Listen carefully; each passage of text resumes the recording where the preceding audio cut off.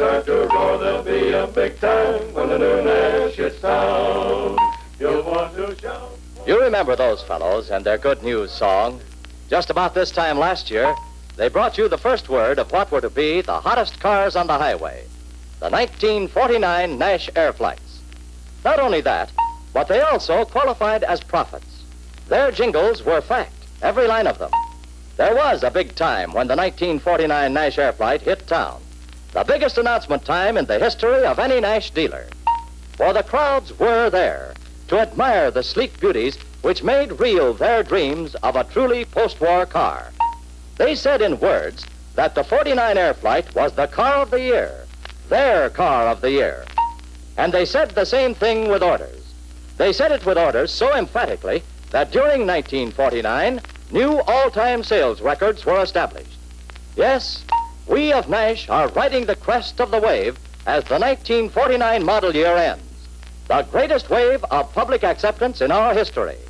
And for 1950, our sales objective is clear: to stay right at the crest of that wave, to capitalize on the public acceptance we've gained. This can and will be done.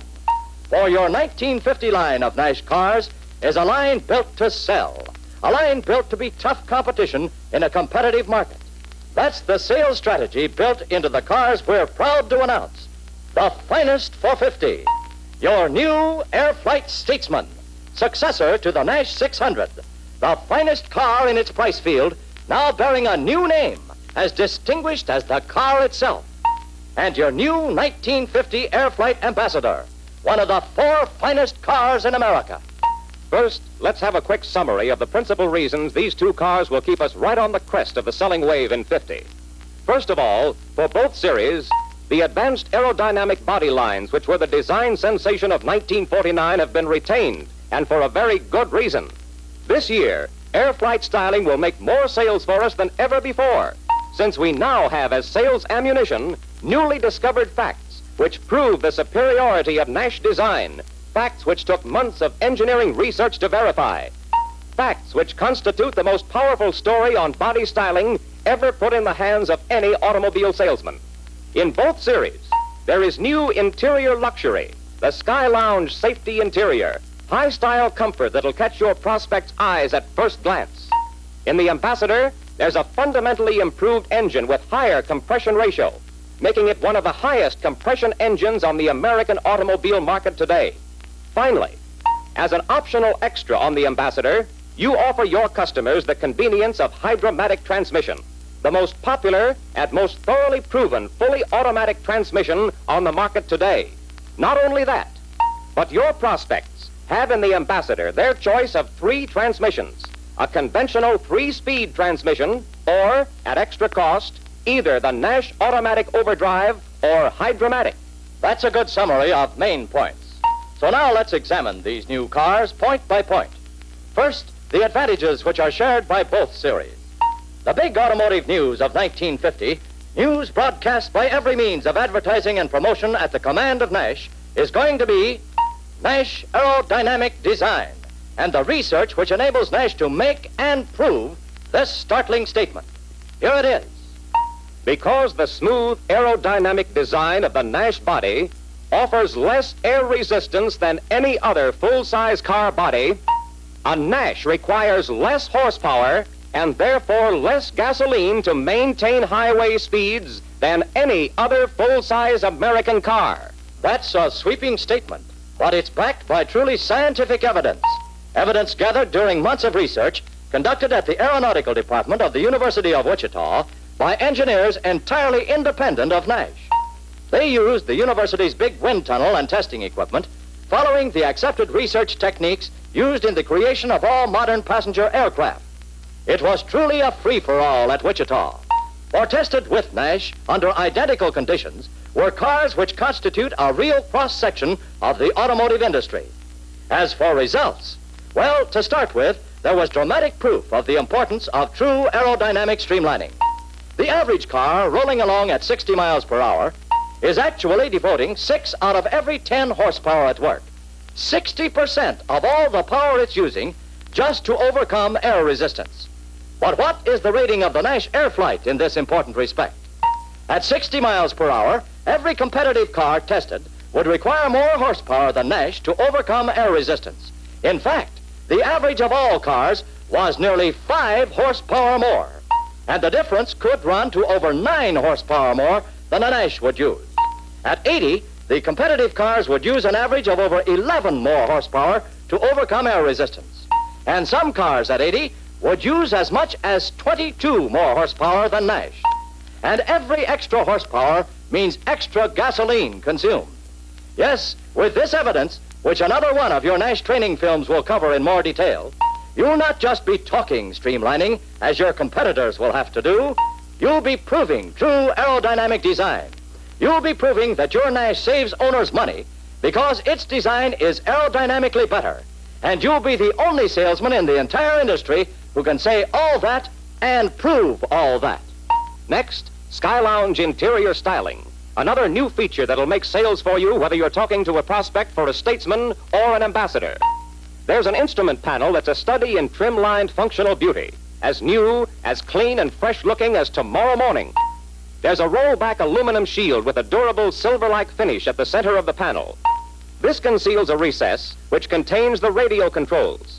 The shield can be locked to prevent unauthorized radio concerts in parking lots, for instance. Finally, as an important convenience feature, the old glove compartment has given way to this roomy bin-type storage locker, located within easy arm's length of the driver. In upholstery, there is emphasis on new materials and new color combinations, with a choice of fabrics and colors so wide that any NASH buyer can be the interior decorator of his motor car. For instance, the Statesman Super Series offers 2 standard upholstery combinations plus 4 options at slight extra cost, a total of 6 possible selections of colors, patterns, and fabrics. The purchaser of an Ambassador Supermodel has his choice of 4 upholstery combinations at no extra cost, plus 1 option at slight extra cost. Then, in the custom models of both the Statesman and the Ambassador, there are dramatically styled 2-tone upholsteries featuring the bold use of solid color, which is a keynote of modern styling, with an option of 4 combinations of fabrics and colors at no extra cost. In addition to upholstery, there are a dozen or more other new touches of styling elegance. The coach lights, which glow above the assist cords, the many restyled items of body hardware and similar refinements. But there's another body improvement which can be appreciated at a glance. The big, very big rear window of the 1950 NASH, 178 more square inches, 33% bigger than last year, giving the driver the safety of maximum rear vision, as well as contributing effectively to the modern styling of the car. Here's a feature that'll delight the pocketbooks of NASH prospects. The new SealFlex oil control ring, an economy feature on all NASH engines. Made up of many U-shaped segments in a one-piece construction, this extremely flexible ring has a new principle of expansion control that enables it to hug the cylinder wall tightly. It does this even when the wall has worn to a tapered or somewhat out-of-round condition, as shown here in exaggerated form. The ring's performance, therefore, remains efficient far longer. Then, too, with this new SealFlex ring, oil consumption is accurately controlled until the ring is entirely worn out. The consumption remains low, yet the cylinder wall receives proper lubrication. And here's the net result of these advantages. Because of SealFlex rings, a NASH engine can now operate up to 3 times as long before ring replacement is needed. Another 1950 change is the use of a shield between the battery and the engine to protect the battery from engine heat and thereby prolong its life. And of course, in both series, there are minor but pleasing changes, such as the larger, more massive bumper guards and the spring-loaded cover, which conceals the gas tank filler. This year, both the weather eye and the convertible twin beds are substantially improved.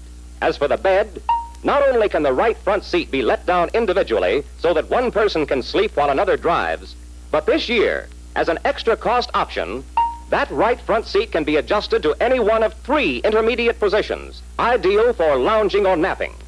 In the 1950 weather eye, there are 2 defroster fans instead of 1, and they operate directly at the defroster openings. As a result, 60 to 75% more heated air is delivered to the windshield than last year.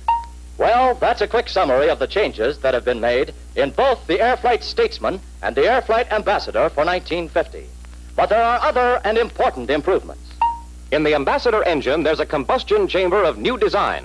It brings about more complete combustion of the fuel mixture and therefore gets more power out of each drop of gasoline. And it raises the compression ratio to 7.3 to 1. This improvement, of course, means better and more economical performance. And even with this increased compression ratio, the Ambassador engine is designed to use low-cost, regular gasoline. To improve performance still further, the valves are inclined from the vertical, resulting in a smoother flow of fuel mixture and therefore better combustion. The new radiator is the vertical tube design, the type least liable to clog. Then, as an important comfort feature, the Ambassador steering wheel has been raised to provide more knee room for your longer leg prospects. Hydromatic transmission is, of course, the top-ranking new item in the list of optional accessories available with the 1950 Ambassador. In fact, you will see a special film explaining just why hydromatic drive is a sales ace for you, detailing its advantages, giving tips on how to sell it. So we'll leave the hydromatic story to that film. In the Statesman engine, the piston displacement has been increased by more than 6%. The result, of course, is more flashing getaway, more breathtaking performance than this car has ever before displayed. Well, that's the story on the new features of the 1950 Air Flights. But it's only part of the array of facts that'll make sales for you in 1950. After all, we know the features of previous models.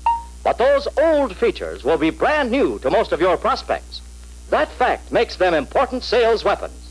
For instance, there's the safety of air flight construction, the unitized body and frame, floor, roof, fenders, sides, and pillars built as a single rigid welded unit, squeak-free and rattle-proof. The roomy comfort of the nice Sky Lounge interiors, living room comfort for 6 big people.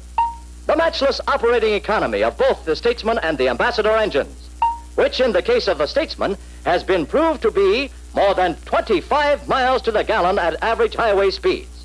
Economy gained in large part through such exclusive engine features as sealed-in manifolding and the revolutionary Uniflow jet carburetor. Then there's the incomparably smooth ride provided by coil springs on all 4 wheels. There are extra values, like the Ambassador's exclusive 7-bearing crankshaft. Well, to sum it all up, these are truly cars of the future, the cars of our future. The cars which will enable all of us, salesmen, dealers, and factory, to capitalize on the public acceptance the NASH Air Flight has already won, and convert that acceptance into sales.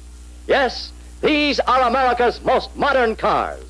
The cars your customers will be proud to own.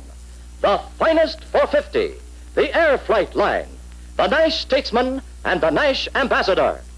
So let's all start today and make them come our way and have a big time when the new NASH is started.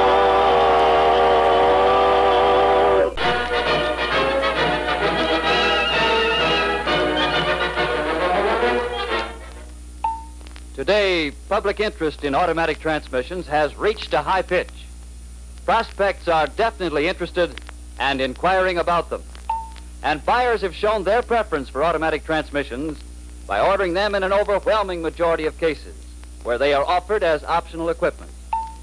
NASH has been preparing to meet this great demand and now offers on the Ambassador the finest all-around automatic drive on any car, the Hydromatic.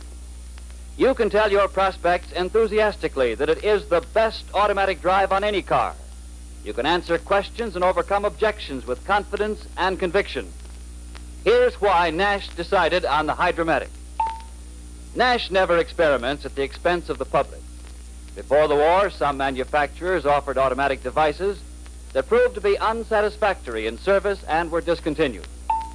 While NASH did a great deal of experimenting and research of its own, it also kept a close watch on developments by others in the field. On new major developments, it should be realized that it generally takes years of experimenting, testing, and improving before any device can be regarded as thoroughly proven and ready for the public. An automatic drive has been the dream of engineers since the beginning of automobiles. As a matter of fact, one of the first was tried out in 1904. After all the intervening years of development, there emerged in 1939 the first hydromatic drive on the production automobile. With the experience gained from over 1 million owners, plus the knowledge learned from hydromatic installations on tanks during the war, the hydromatic entered the post-war passenger car field as the most reliable and best proved automatic drive available. Today it is a thoroughly dependable and accepted feature, and that's one of the main reasons why it is offered by NASH. Another important reason is hydromatic gives the owner the greatest combination of advantages of any drive. We'll discuss these advantages a little later. But first, let's see how it works. There are two things to be noted as we look in from the driver's side.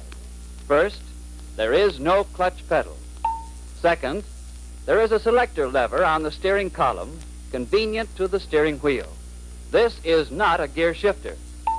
The selector has 4 positions: N for neutral, D for driving under normal conditions, L for low range in special situations, such as to give increased engine braking on steep downgrades.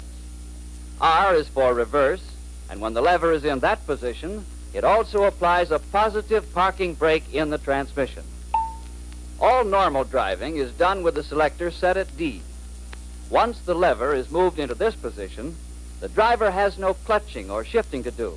Hydromatic does all that for him. The drive is a combination of a fluid coupling and a fully automatic transmission. First, let's see how the transmission operates. The transmission can be divided into 2 principal systems.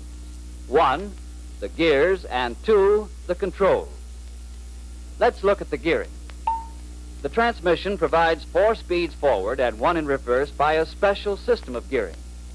The gears used are called planetary gears, shown here in a simplified way. We cannot get into a complete explanation of how these planetary gears work because it would require a great deal of technical detail. But an important thing to understand about planetary gears is that they are always in mesh. They cannot grind nor clash. If we hold the large outside gear to keep it from turning while power is applied to the center gear, that small gear between them would move around inside the large gear. It would go around at a reduced speed, but with increased turning power. In other words, this planetary system would then be in low gear. The result to keep in mind is that planetary gears permit different gear ratios by merely holding one of its members and without shifting the gears.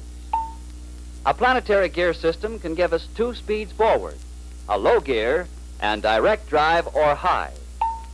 With 2 sets of planetary gears used in combination, one after the other, we can obtain 4 different speeds. And that's the way 4 speeds are obtained in the hydromatic transmission.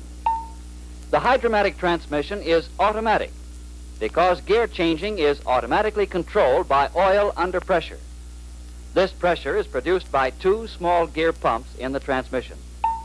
Oil is supplied at the right pressure to the right place to automatically give the right gear ratio. There are 3 ways in which this oil is controlled. 1, by the selector lever on the steering column. 2, by a governor in the transmission. And 3, by the accelerator pedal. We'll explain each of these briefly. The selector lever we have already mentioned. This lever does not shift gears, but moves a valve in the transmission that directs the flow of oil. Once the driver decides to go forward, he or she merely sets the selector at D for drive and steps on the gas. From there, a governor in the transmission takes over the job of automatically selecting the proper gear ratio. The governor is a device for regulating the flow of oil that controls the selection of gear ratios. The governor itself is regulated by the speed of the car. When the car is stopped and the selector set at D for drive, the transmission automatically goes into first gear. But as the car picks up speed, the oil pressure controlled by the governor is directed to the proper gear changing mechanism, shifting the gears from first to second. At still higher car speeds, the gears shift to third and finally to fourth. During this gear changing process, the driver does nothing but hold his foot on the accelerator. He doesn't have to lift it between shifts. In slowing down, the governor will automatically shift the gears downward. Now, there's just one other control over the gear changing, and that's by the accelerator pedal. Stepping hard on the accelerator in any gear delays upshifting to the next gear till the car reaches a higher speed. For example, in making a normal start, the automatic change from first to second gear would be made at around 6 miles an hour. But with full throttle in first gear, the shift to second would not be made until the car is going around 16 miles an hour. The more the accelerator is depressed, the longer the change is delayed from one gear to the next. This feature of the Hydra-Matic gives the driver control over how fast he accelerates.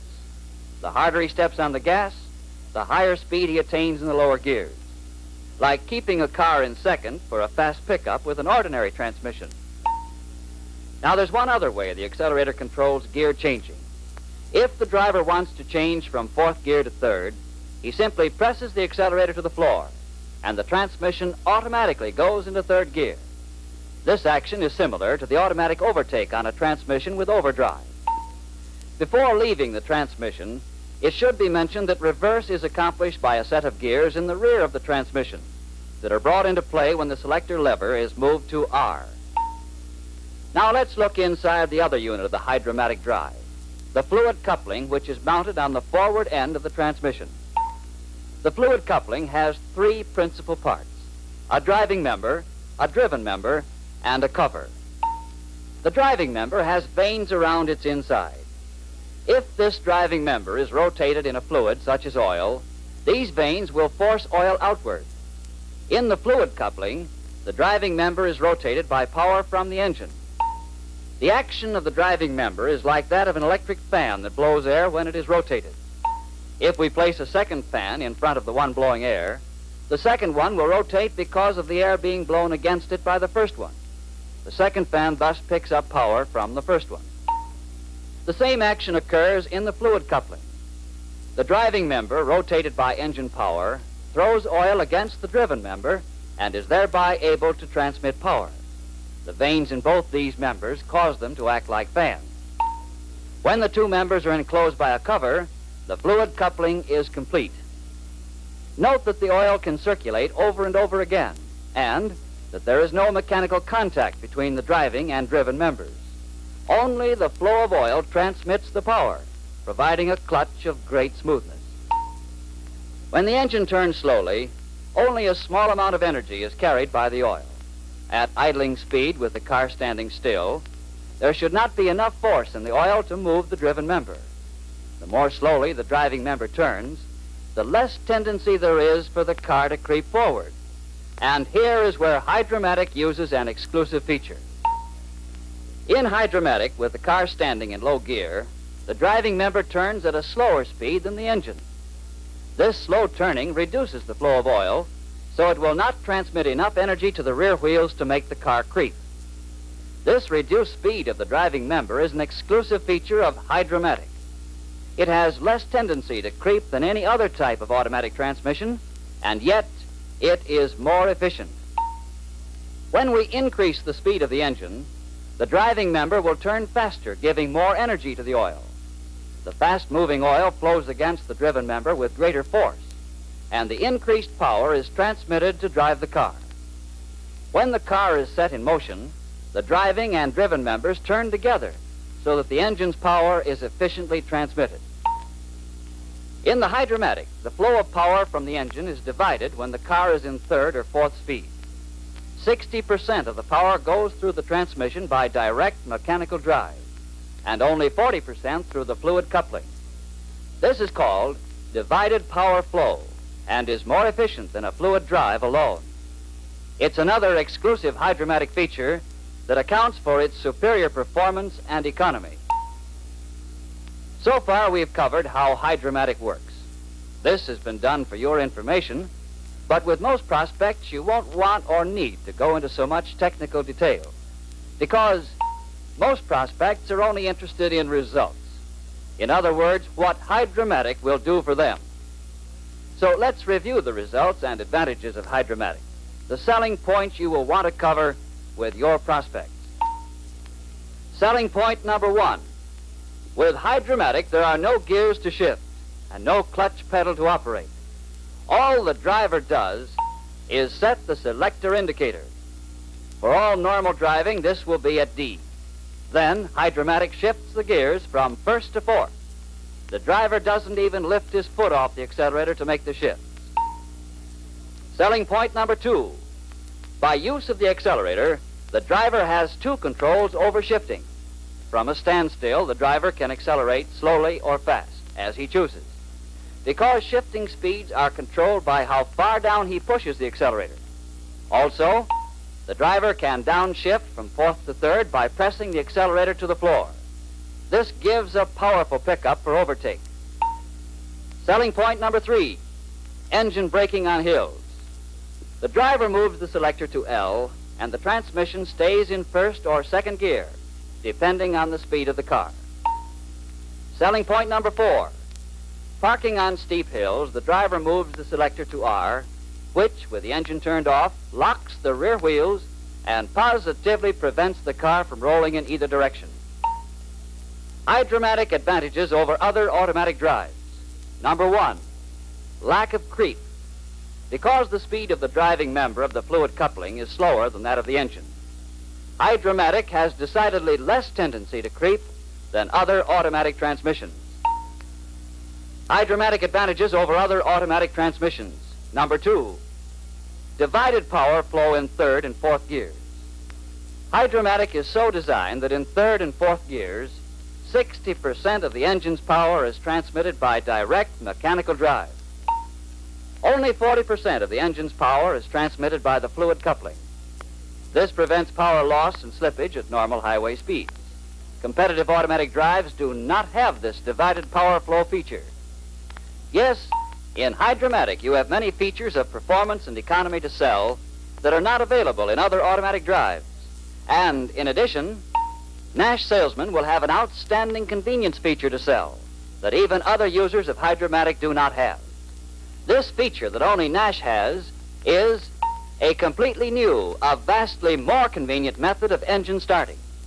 In NASH with Hydromatic, the engine is started by merely setting the selector to N or neutral, then lifting it, while in all other makes using Hydromatic, after the selector is set at N, the engine must be started by pushing a button on the instrument panel. This new improved method of engine starting on NASH is a feature that will have real sales appeal, because today car buyers want and are looking for more and better conveniences.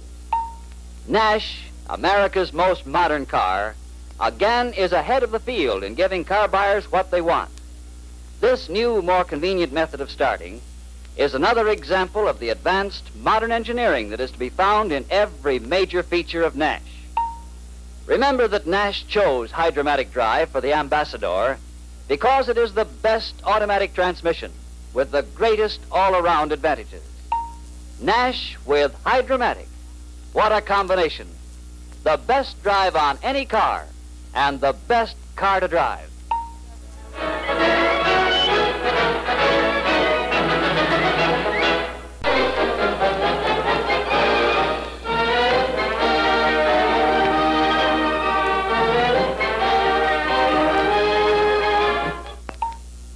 Hydromatic drive is a feature that cannot be properly shown in the sales room. It will be completely new to many prospects who must experience its marvelous advantages for themselves. Ambassador together are an entirely new combination for everyone. They can both be shown to best advantage on a road demonstration. So let's try out the new Ambassador with Hydromatic by ourselves first to be sure we're ready to make a good demonstration to prospects.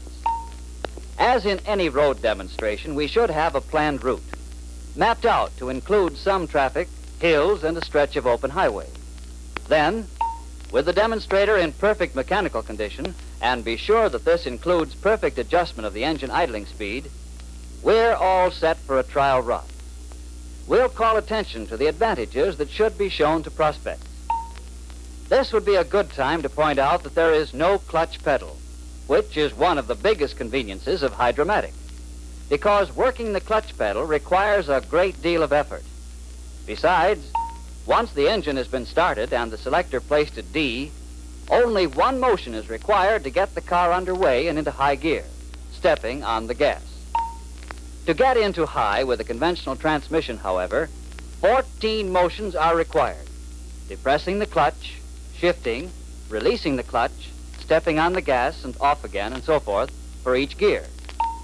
When we first try the hydromatic drive, we should be sure to give it the gas carefully. Everyone should be cautioned not to tramp down hard on the accelerator, as the great surge of power from the Ambassador engine, efficiently transmitted by hydromatic to the rear wheels, gives the car a surprisingly fast getaway. This caution is especially important because some people are in the habit of gunning the engine while the car is stopped. With an ordinary clutch and transmission, this just wastes gas. But with hydromatic, the car will really take off. It takes a little while to get used to the fact that the gas pedal alone will start the car moving. Then, as we slow down for a traffic light, note that the shifts are automatically made downward. Incidentally, in downshifting, the transmission doesn't go into second, but skips from third to first. Also, the engine provides braking action down to about 15 miles an hour. This keeps the car under good control and prolongs the life of the brake lining. While we are stopped is a good time to point out that the car does not creep ahead. And then, in starting again, we can demonstrate the control that the driver has over the rate of acceleration by pressing down hard or easy on the gas pedal. On the highway, there are features to be demonstrated too.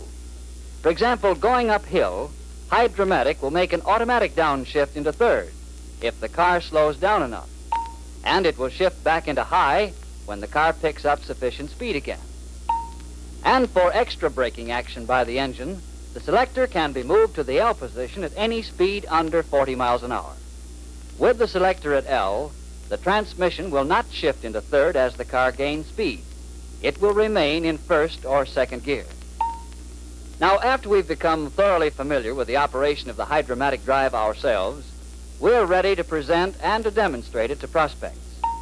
In presenting and demonstrating hydromatic, remember this: its greatest appeal is its convenience, the fact that it permits effortless driving. Men will like it, of course, but its greatest appeal will be to women. So, stress all its convenience features, particularly to the wife. If possible, have her try it. If she's not present, remind her husband of how much his wife will like it. Use this. You'll find it a strong lever to make sales. During any demonstration ride, we should interpret hydromatic in terms of the basic buying appeal: comfort and convenience from the smooth action of the fluid coupling, the complete elimination of clutching, the automatic shifting, and the effortless driving that reduces fatigue. Safety and performance are improved because of the car's fast acceleration, especially with the downshift from fourth to third, which makes possible the quick and safe passing of cars. There's economy, too, but we'll get into that a little later. After we've demonstrated the Ambassador with hydromatic and have sold its advantages to the prospect, we should be ready to answer questions and handle any objections that might come up, like this. It's quite an improvement, all right, but it seemed to me that the engine speeded up when you stepped on the gas. Is it supposed to do that? I can understand how you might get that impression, Mr. Cobb. Actually, however, the engine speeds up only a little more than with a conventional transmission. Naturally, in hydromatic, with the car constantly in gear, there must be a slight speeding up of the engine to get the car moving. I believe you notice it because you're not used to the smooth, quiet application of power which you get with hydromatic. It has been our experience that everyone who drives hydromatic completely loses this impression after 2 or 3 days. After you drive the new Ambassador for a day or so, you'll never think of it again. You'll be so pleased with its better performance. That's been the experience of everyone who has used hydromatic drive. Maybe so. Another thing, I've heard a great deal about fluid drive. How does hydromatic compare with it? Well, they're both good drives, Mr. Cobb, but hydromatic is superior, and for these reasons. In the first place, we have no clutch pedal, because there's no need for it. But in fluid drive, there is a pedal, and it does have to be used to get the car in motion after the engine is started. Then, too, in hydromatic, the shifting is completely automatic. the driver only has to hold his foot on the accelerator. In fluid drive, you have to lift your foot from the pedal to make each shift, and the shifts are not as smooth. So you see, our drive is much more convenient, and it's much more efficient too, giving you better economy. Here's why. When Hydromatic is in third or fourth gear, only 40% of the power goes through the fluid coupling, and 60% of it is mechanically transmitted. The result is that there's practically no slip in our fluid coupling at normal driving speeds, and therefore no loss of power. In fluid drive, all of the engine's power is transmitted by their fluid coupling, so that there's more slip and loss of power. Another Hydromatic advantage is this. In first and third speeds, the part of the fluid coupling that is driven by the engine is geared down so that it runs at only 7/10 of the engine speed. That reduces the possibility of creeping when the car is stopped with the engine idling. In fluid drive, the coupling runs at the same speed as the engine. It turns faster and therefore has a greater tendency to make the car creep forward. Because of Hydromatic's exclusive divided power flow design, our fluid coupling is much more efficient than that of fluid drive, giving you better economy by more efficient transmission of the engine's power. By actual test, the slip in Hydromatic's fluid coupling at normal driving speed is considerably less than 0.5%, whereas in fluid drive, it runs around 4 to 5%. Less slip in the Hydromatic means more useful power and better economy. Now let's compare performance. In Hydromatic, the automatic shifting covers the whole range of 4 gears. In fluid drive, the car shifts only between third and fourth gears in normal driving. When the car is stopped, Hydromatic drops into low gear that gives you all the power of first gear for a powerful start under any conditions, in traffic, going uphill, anywhere. In fluid drive, when the car is stopped, the transmission doesn't shift into low gear, but only into third. And you know the great difference in pulling power between third and first gear. So obviously, fluid drive's gear ratio is not as good as Hydromatic's for getting started, especially going uphill. Another thing, we have a built-in parking brake that puts a positive lock on the rear wheels. If the selector is placed at R for reverse, when the car is parked, the rear wheels are locked so they can't move. Fluid drive does not have this feature. So you see, Mr. Cobb, Hydromatic gives you greater convenience, better economy, and superior performance compared to fluid drive. Well, what about Dynaflow? How does Hydromatic compare with that? Hydromatic is also superior to Dynaflow, and for practically the same reasons that I just pointed out.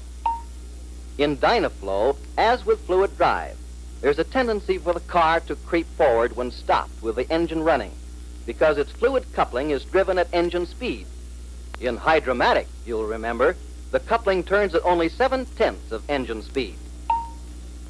Also, you'll recall that Hydromatic has a high efficiency in transmitting power from the engine to the rear wheels, because 60% of the power is carried by mechanical means and only 40% through the fluid coupling. In Dynaflow, all the engine's power has to be transmitted through their fluid coupling, with a much greater slip and loss of power. This wastes gas and costs money because you get fewer miles per gallon. Dynaflow's inefficiency is admittedly a part of its design because it has a radiator for getting rid of the excess heat generated in the fluid.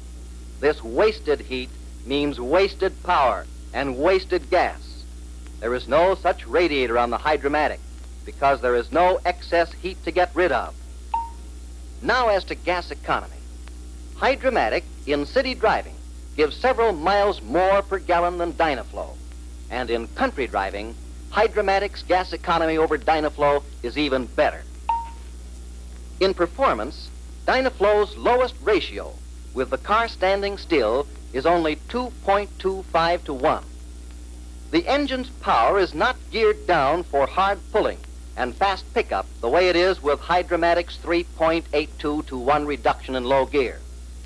And what's more, Dynaflow's ratio drops rapidly as the car picks up speed, and it cannot be controlled by the driver.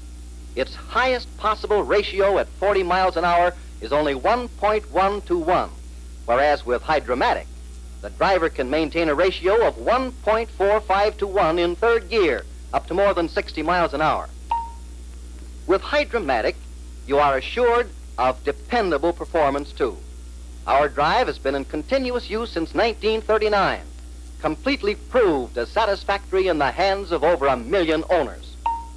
Besides, it was installed on tanks in the last war because it was rugged and dependable and an efficient way to transmit the engine's power. Hydromatic's performance has been proved by experience. But Dynaflow is a recent development, first introduced in 1948 and has been used on only one make of car. You say Hydromatic is superior to the other fluid arrangements. How about a regular 3-speed transmission with overdrive? How does Hydromatic compare with that? Well, we have both types, Mr. Cobb, so I can give you a very complete comparison of the Hydromatic with the regular 3-speed transmission and overdrive on our Ambassador. Let us first consider overdrive. Actually, overdrive is an automatic 4th speed. When the car is in 3rd gear and your speed is about 25 miles per hour, you merely let up on the accelerator, and the transmission automatically shifts into overdrive. Immediately, the engine runs about 20% slower to produce any given speed. That means you use less gas and oil, and it, of course, means considerably less wear on the motor. So, overdrive saves you money. In fact, for country highway driving, there is no transmission so economical as overdrive. And in case you need a spurt of power or speed, you simply press the accelerator to the floor and the car automatically goes into 3rd gear. That is not only convenient, but is a great safety feature as well. So, to sum up overdrive, it gives big savings in highway driving and also has some of the convenience of automatic shifting. Now let us compare Hydromatic. Of course, since there are no gears or clutch to operate, Hydromatic is much more convenient and less tiring than either overdrive or a standard transmission. Remember, Hydromatic selects the proper gear for the speed of the car or the power needed for the engine. You saw what a great convenience that is, particularly in city traffic. And in addition, just as with overdrive, when you needed an extra spurt of speed or power, you shifted from 4th to 3rd gear simply by pushing the accelerator all the way down. There are many times when you want that kind of fast pickup. It certainly is easy to operate, but how do Hydromatic and overdrive compare on gas mileage? Under some conditions, Mr. Cobb, overdrive does give better gas mileage. But Hydromatic gives the best gas mileage of all the fully automatic drives. And this is because it is more efficient. As I have already pointed out, Hydromatic not only uses a fluid clutch, but also direct mechanical drive, and that prevents slippage, which is the main cause for poor gas mileage. Well, I've heard that these automatic transmissions don't give you engine braking on hills. How about that? That's a good point, and I'm glad you mentioned it. For Hydromatic is safe on hills. If you want to use your engine for braking, you just move the selector over to L, and in this position, the transmission is held in 1st or 2nd gear, depending upon the speed of the car. So you have the same kind of control as with a standard transmission. The Hydromatic is truly a wonderful feature, Mr. Cobb, and in comparing it with overdrive, I believe that the kind of driving you do most will help you decide which you prefer. Is most of your driving done in city traffic or on country highways? Nearly all of it in city traffic. Then you certainly will want the Hydromatic drive. For once you get used to the ease of handling your car in city traffic with Hydromatic, I know we'll never be able to get it away from you. And so this salesman was able to give a good sales presentation of the Ambassador with Hydromatic because he followed certain basic steps in selling it. By studying the features of the Hydromatic drive, by thoroughly familiarizing himself with its operation on a planned demonstration route, by giving his prospect a complete demonstration, and by intelligently handling the questions and objections which arise, every NASH salesman can place himself in a choice position to take advantage of the public's great interest in automatic drives. Hydra-Matic is the best drive in any car. And when you add its proven advantages and superiority to the already great appeal of the Ambassador, with the Ambassador's own superior qualities of convenience, safety, economy, and performance, you have in the NASH Ambassador with Hydra-Matic a combination of buying appeals that only NASH salesmen can offer.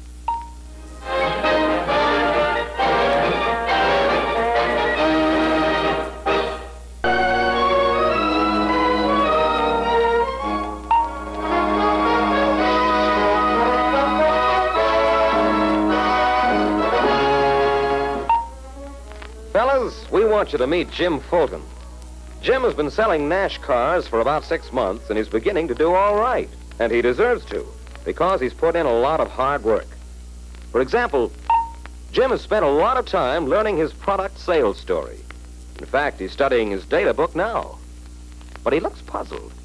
Let's see what's troubling him. Say, Jim. Huh? We can see you're smoothing up your product story, but you look puzzled. What's troubling you? Well, it's this aerodynamic story. It's mighty interesting, and it seems to have all the points for a powerful sales story.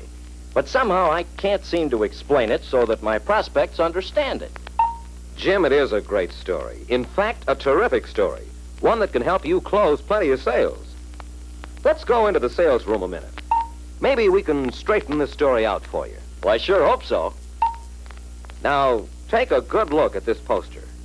It tells the story of what our air flight aerodynamic styling means to NASH automobiles.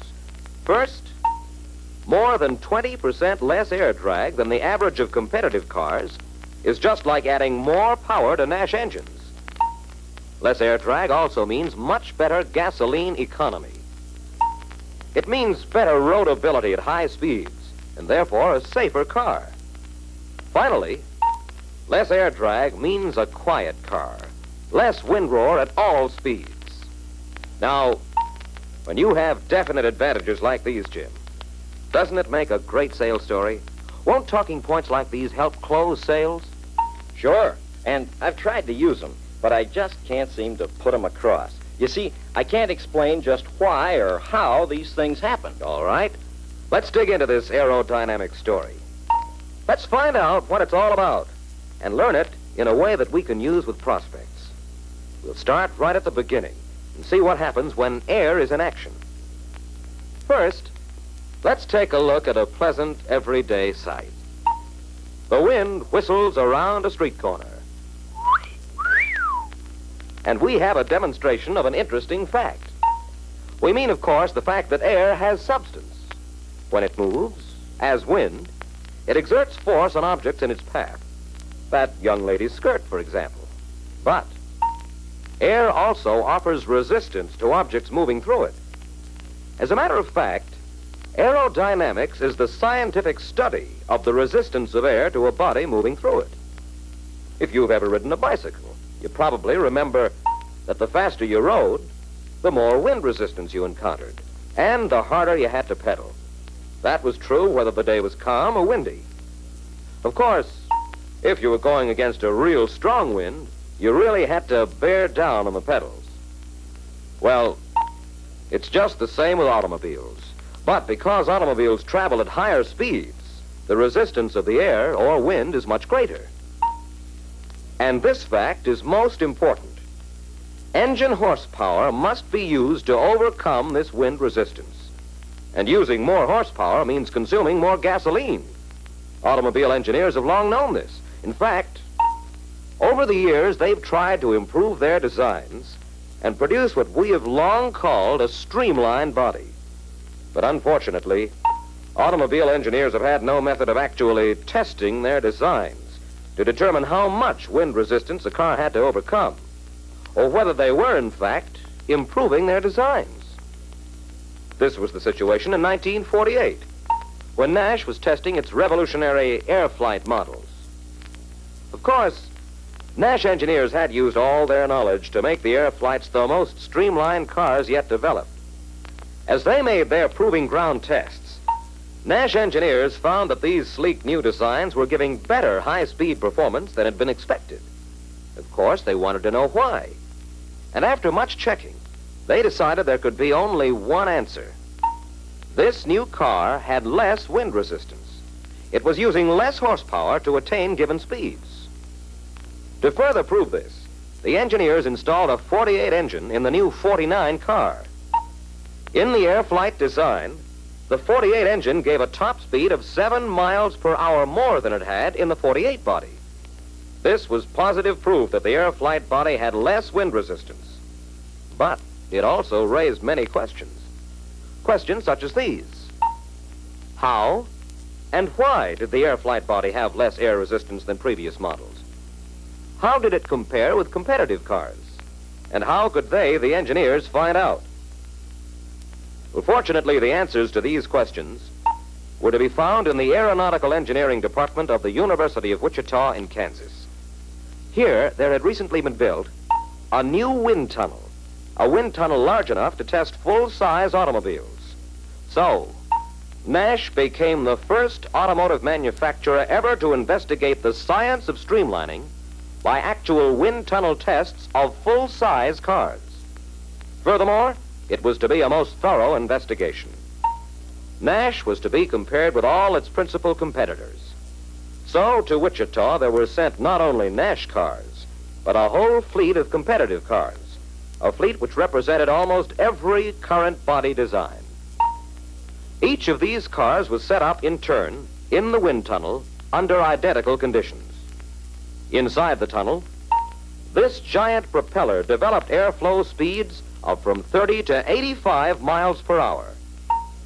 The tests were made with the most modern scientific aerodynamic instruments which collected accurate data on air velocity, static pressure, and velocity pressure at strategic locations. This information was recorded on meters in the control room, where it was photographed for scientific analysis and comparison. These tests revealed some startling information. First, the wind tunnel tests proved that overcoming air resistance requires a high percentage of an automobile's horsepower.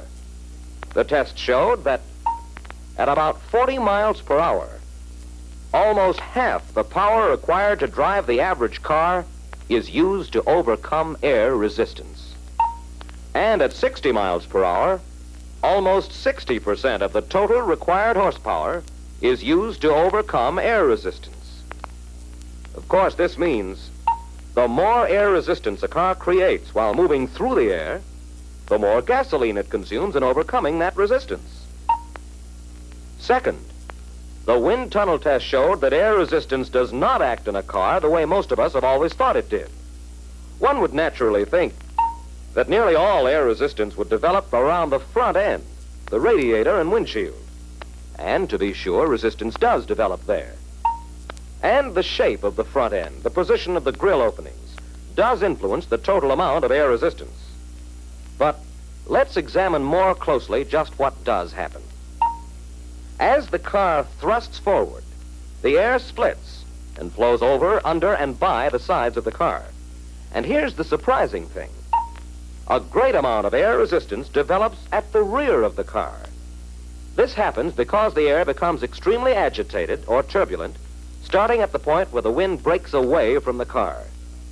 This turbulence, plus the forward motion of the car, leaves a sort of hole in the air behind it. This hole is a partial vacuum, and the surrounding air is sucked in to fill it. The result is that as the car speeds forward, it is constantly pulling a mass of turbulent air along behind it. As a direct demonstration of this sucking action created by a body moving through the air, we've seen papers and rubbish rise and whirl crazily in the wake of a fast-moving bus or train. Because this turbulence of the air acts like a giant dragging behind the car, it is known as air drag, and drag is a good name for it. Now, the amount of air drag on cars of the same size depends on the point where the wind stream breaks away from the surface of the car. The location of this breakaway point is an important factor in the aerodynamic efficiency of any car. For example, an airplane wing has very low air drag. Notice that the air displaced at the front flows smoothly along the top and bottom of the wing and flows off smoothly at the rear with practically no turbulence and therefore practically no drag. One of the competitive cars tested at Wichita was the so-called notchback design. And as you might now expect, it has considerable air drag. The air flows along the car top until it reaches the abrupt drop in the body, the notch. Then it becomes turbulent. The point at which the airflow breaks is well forward on the car, so a large mass of turbulent air is created and a heavy drag is exerted on the car. Surprisingly enough, this so-called fast taper back didn't do so well either. It looks like a good job of streamlining, but notice that the top line starts dropping near the middle of the car roof and falls away rapidly. The smooth flow of air is broken up where that taper begins. As a result, the drag effect starts at the halfway mark and continues all the way back, and that means a large amount of drag. In contrast, let's look at our NASH air flight. The air flows smoothly over the top all the way to a point about a third of the way down the trunk lid. Therefore, only a small mass of turbulent air is created, and so much less drag is exerted. By comparing these designs, you can easily see how NASH develops a much smaller mass of turbulence and therefore much less air drag. Now, and remember this, the roof line from the windshield to the rear bumper is an important factor in giving NASH its aerodynamic superiority over all the cars tested. And in addition, the enclosed fenders, particularly at the front, the clean lines of the body sides, the relatively smooth underside, all played a part in making NASH the car with the least air drag. Well, now, Jim, does that answer some of your questions about aerodynamics? It sure does, but I've got some more. All right, let's have them. Well, you say this means savings in gasoline and horsepower, but exactly how big is our advantage over competition? Fair enough, Jim. And here are facts. Facts that give you a big advantage over competition. Facts that will help you close sales. Listen to them. Remember them. Tell your prospects this, for instance. At 60 miles an hour, competitive cars require, on an average, over 4 horsepower more than NASH to overcome air resistance. At 80 miles an hour, competitive cars require, on an average, over 10 horsepower more than NASH to overcome air resistance. In fact, at any speed, from 30 miles per hour on up, every car tested required more horsepower than NASH to overcome air resistance. And at any speed, NASH is over 20% more efficient than the average of other cars. Yes, 20%. But remember, that's the average. The superiority of NASH is much greater when compared to certain competitive makes. For instance, at 80 miles an hour, a NASH actually maintains its speed with 21 less horsepower than car I, which had the poorest aerodynamic design of all cars tested. Well, that's darn good selling information, but exactly what does all this mean in terms of the advantages on this chart? What are the facts about added power, fuel economy, safety and stability, and less wind roar? Good questions, Jim. So let's go over these 4 plus values in a little more detail. And incidentally, your new pocket folder on aerodynamics tells this story in very handy form. It's a fine sales tool for use with your prospects. All right? Plus value number 1. The airflight body's 20% less air drag is just like adding more horsepower to NASH engines. This means that the famous economy engines of NASH give the performance of engines with much higher horsepower. Plus value number 2. A NASH requires less gasoline to maintain highway speeds than any other full-size American car. And our air-flight aerodynamic design has a lot to do with that. And if you want further proof, remember this. The high gasoline mileage of our economical NASH engine, if installed in any of the competitive cars tested, would be reduced up to 5 miles per gallon. This is because the average car tested has much greater air drag than the air flight. Plus value number 3. NASH aerodynamic styling means better roadability and steering stability. Here's another dramatic fact, proved in the wind tunnel tests. Take this car, in which the side air streams break sharply across the rear of the car, creating forces, first on one side and then on the other, that actually move the rear of the car sidewise. In the high-speed tests, the rear of this particular car rocked so violently, fishtailed, so to speak, that the car had to be removed from the test equipment. This car is not stable at high speeds on the road. In a NASH, you do not get back-end sway, and you can prove that to yourself by riding in the back seat of a fast-traveling NASH airflight. Finally, plus value number 4. In a NASH airflight, wind noises are hushed to a whisper. This is a value you can prove to yourself and to your prospects. Take an airflight out on the highway where you can open it up.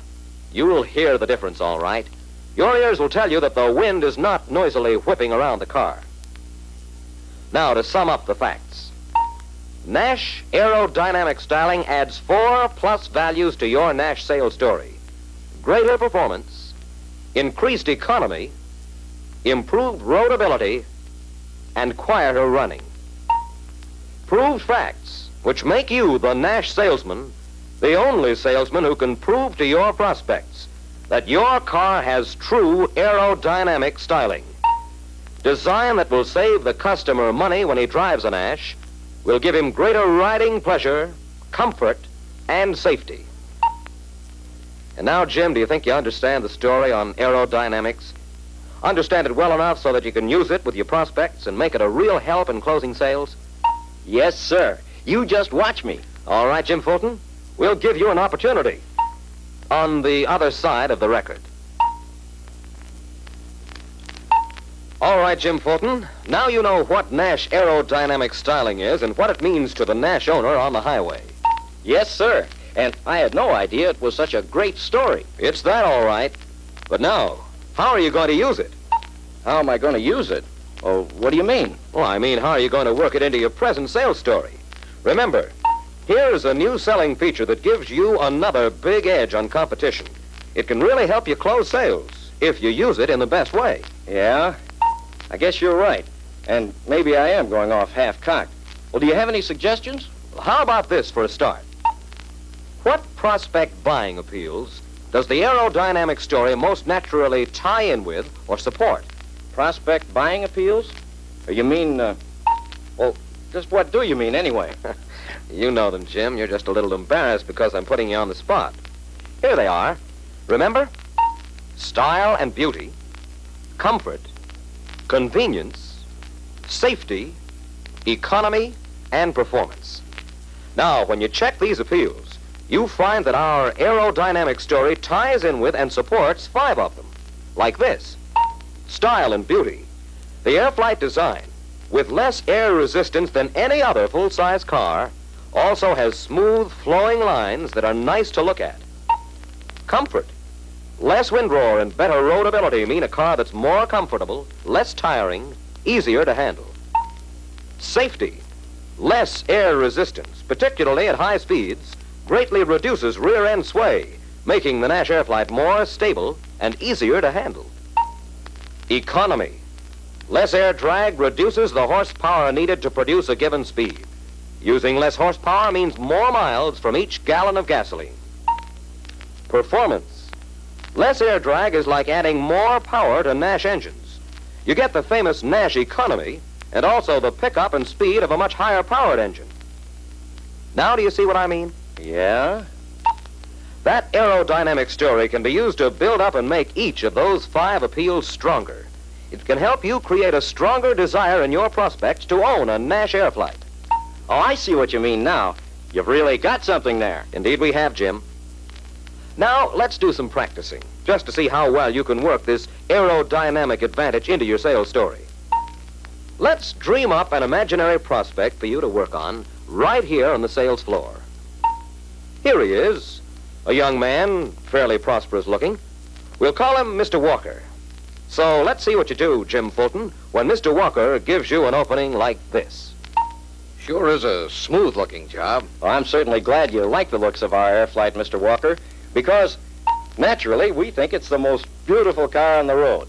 But the nicest thing about it, and the most important, is this. That beauty is more than skin deep.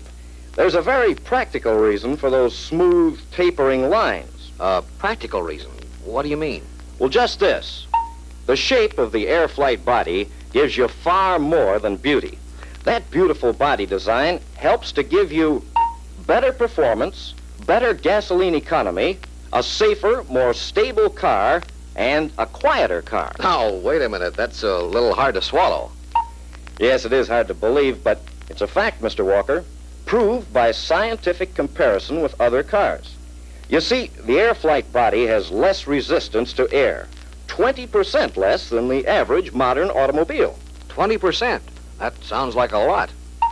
Well, it's true, though, and here are the facts, proved by aeronautical engineers at the University of Wichita. Good enough, Jim. You got into your aerodynamic story very smoothly with that prospect. Let's let Mr. Walker go now. He was pretty easy, because he liked the looks of our NASH, and he said so. But all your prospects won't be so easy.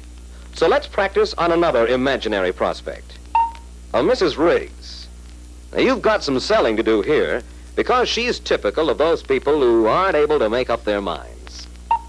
So let's assume that you've given her quite a complete story, and that you've done a good job explaining all the features inside and out and demonstrating the car on the road.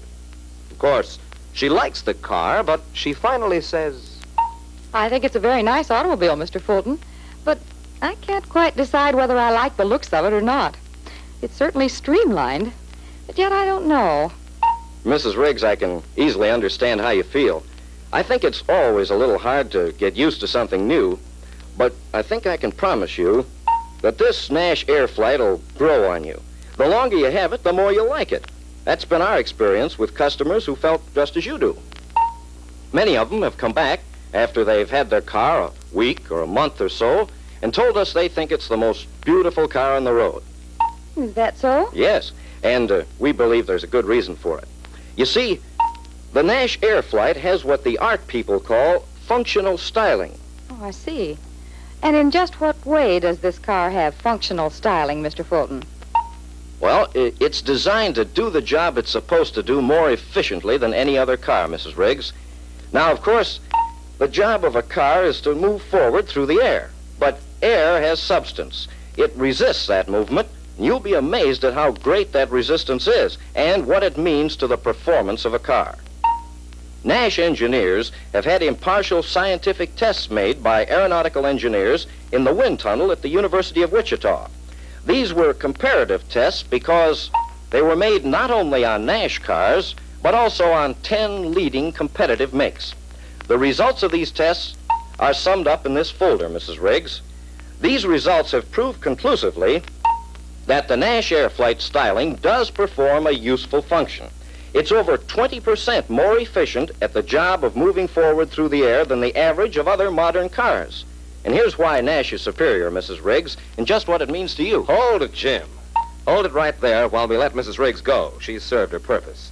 And you did a good job of working in your aerodynamic story to support your sales talk on style and beauty. Well, what's so funny?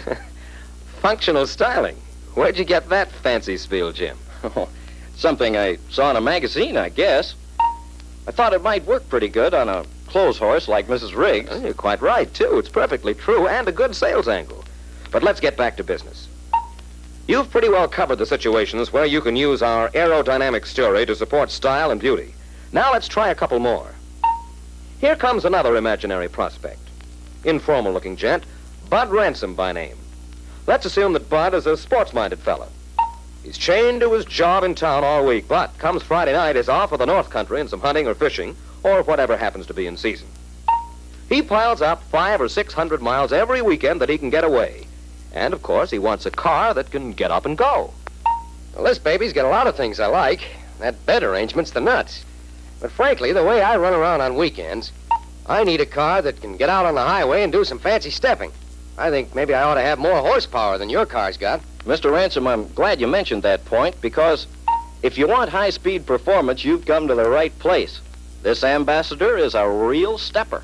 Could be. But it stands to reason that this job with 115 horsepower isn't going to have the steam that the Pilgrim 8 has with 128 horsepower. Yes, Mr. Ransom, that's a natural thing to think. But engineers are learning a lot of things about automobile performance. They know, for example, that horsepower rating is only one factor in creating good performance. Take overall weight, for instance. The lighter a car is, the less power it needs for good performance. And our unitized air flight construction has made it possible for NASH to build a car that's almost 400 pounds lighter than the Pilgrim. That gives us a higher ratio of horsepower to weight. Now, here's something else. Engineers have discovered that the amount of air resistance a car develops has a great deal to do with the way the car performs, especially at high speeds. Air resistance? Yes, sir. It's a big factor in performance. In fact, at 80 miles an hour, 2/3 of a car's horsepower is used to overcome air resistance alone. Is that a fact? Yes, indeed. A fact proved in scientific wind tunnel tests. This is something you'll be interested in. Let me show you some of the results of these tests, what they mean in terms of performance and economy and safer handling. And then, if you like, we'll climb into a demonstrator and you'll be able to see for yourself what wonderful performance the Ambassador gives on the open road. Sold. Jim, you put a lot of punch into that presentation and slanted it right down Bud Ransom's alley. Now let's practice on one more imaginary prospect. Let's think of this prospect as, maybe a purchasing agent or an accountant. Anyway, he's the kind of fellow who wants facts and figures. He's got to be shown. Let's call him Wiggins. And perhaps he gives you a lead like this. I notice you people have been claiming 25 miles to the gallon at average highway speeds. How can you possibly get that kind of mileage in a big car like this? Now, Jim, of course that's your cue to rub your hands and sail into your economy story, one of the most powerful selling features you have. You tell them about that great Statesman engine with its Uniflow jet carburation and sealed-in manifolding and all the rest. And you tell them how air flight construction is lighter and therefore requires less power and gasoline to move it. But how do you go on from there? Well, now, of course, Mr. Wiggins, our high compression engine with Uniflow jet carburation and our lightweight air flight construction are big factors in the outstanding gasoline economy of the NASH Statesman.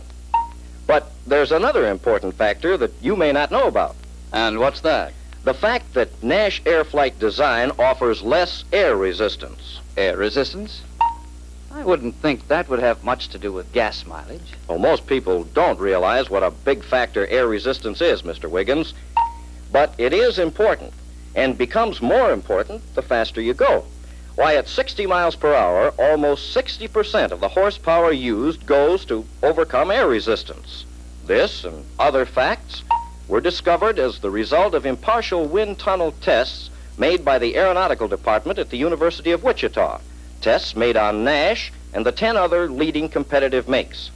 The engineers found that the NASH air flight has 20% less air drag than the average car today. Now, as an example of what that means in gasoline economy, it's been computed that one of our NASH engines installed in one of these competitive cars would get up to 5 miles less per gallon than it does in the air flight. Well, that's very interesting. Just how does that happen? Well, Mr. Wiggins, I think I can answer that question for you with the help of this folder. You see... Okay, Jim. We can let the imaginary Mr. Wiggins go now. I think you know your story. Do you feel that this practice session has done you some good? It sure has. I feel a lot more confident now. Fine. Now that you know your story, I know that you'll use it with every prospect. And just in case you hadn't noticed, there are 2 likely-looking prospects coming in the door now. Let's see you go to work. Okay. Give me the pitch on this pair. Where do you want me to start? Start from the beginning, Jim. This time you've got real prospects on your hands. Real prospects? The buying kind? Man, watch me go to work.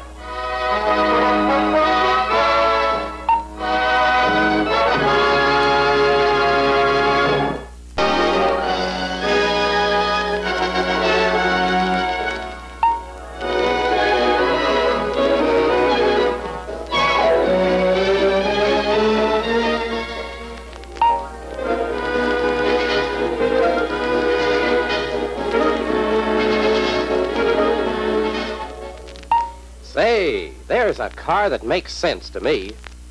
That's my kind of car. Wait till the girls see me in that car. It's so modern looking. I can see right now. That's my kind of car. You're right, George. That's just the size car we need for our family. Yeah, and it's right for our bank account, too.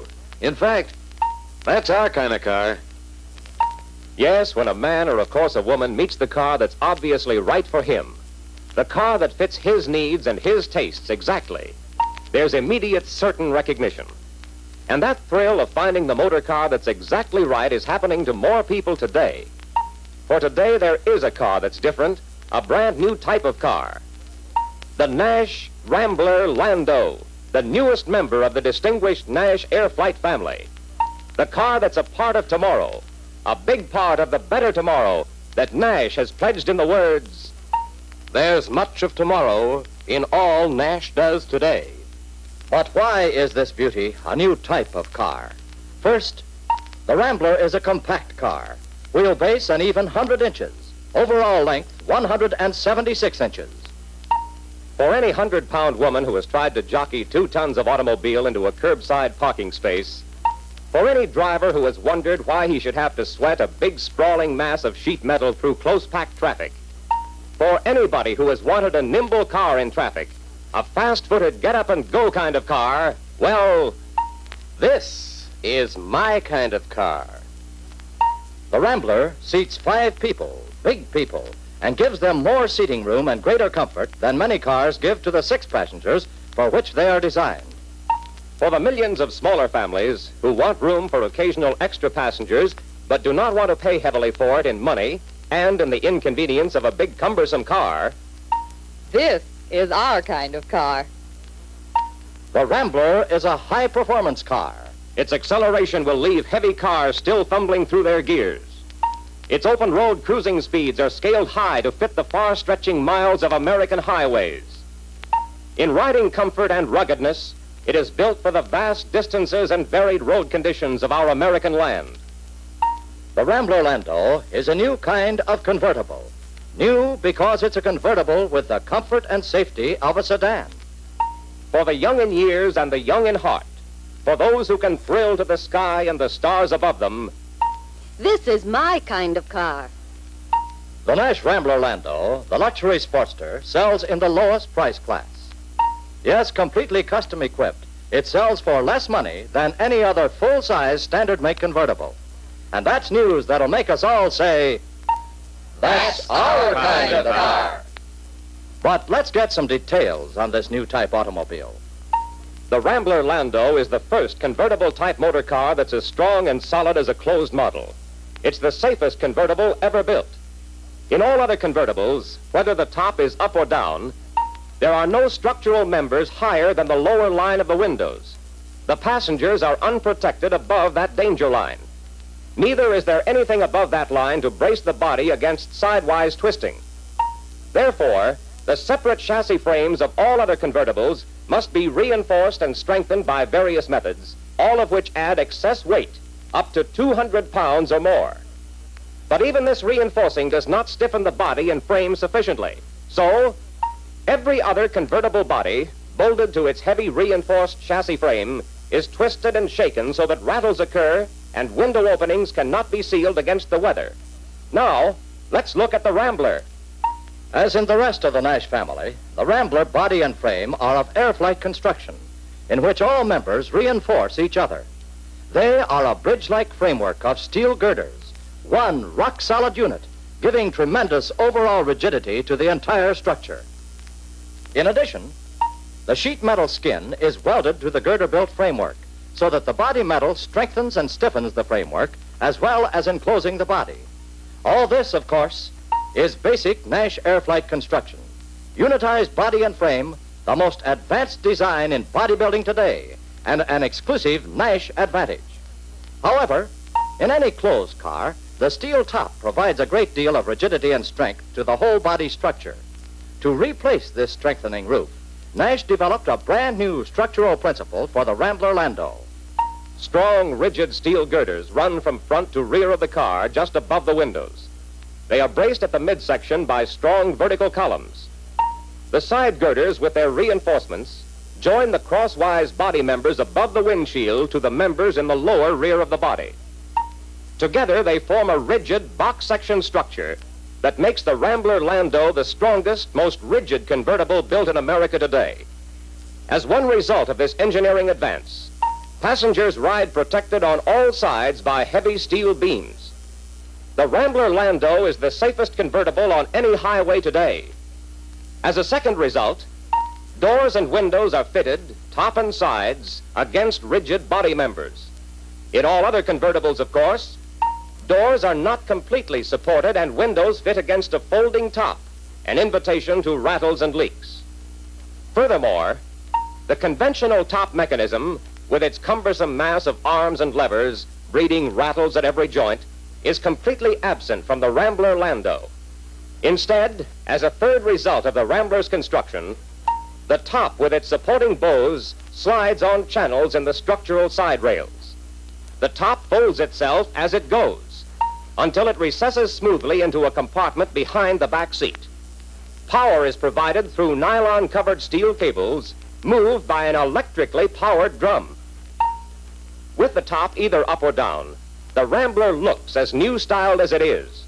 The smooth-flowing body lines and the concealed front wheels proudly proclaim it a NASH, and the big curved one-piece windshield increases eye appeal as well as safety.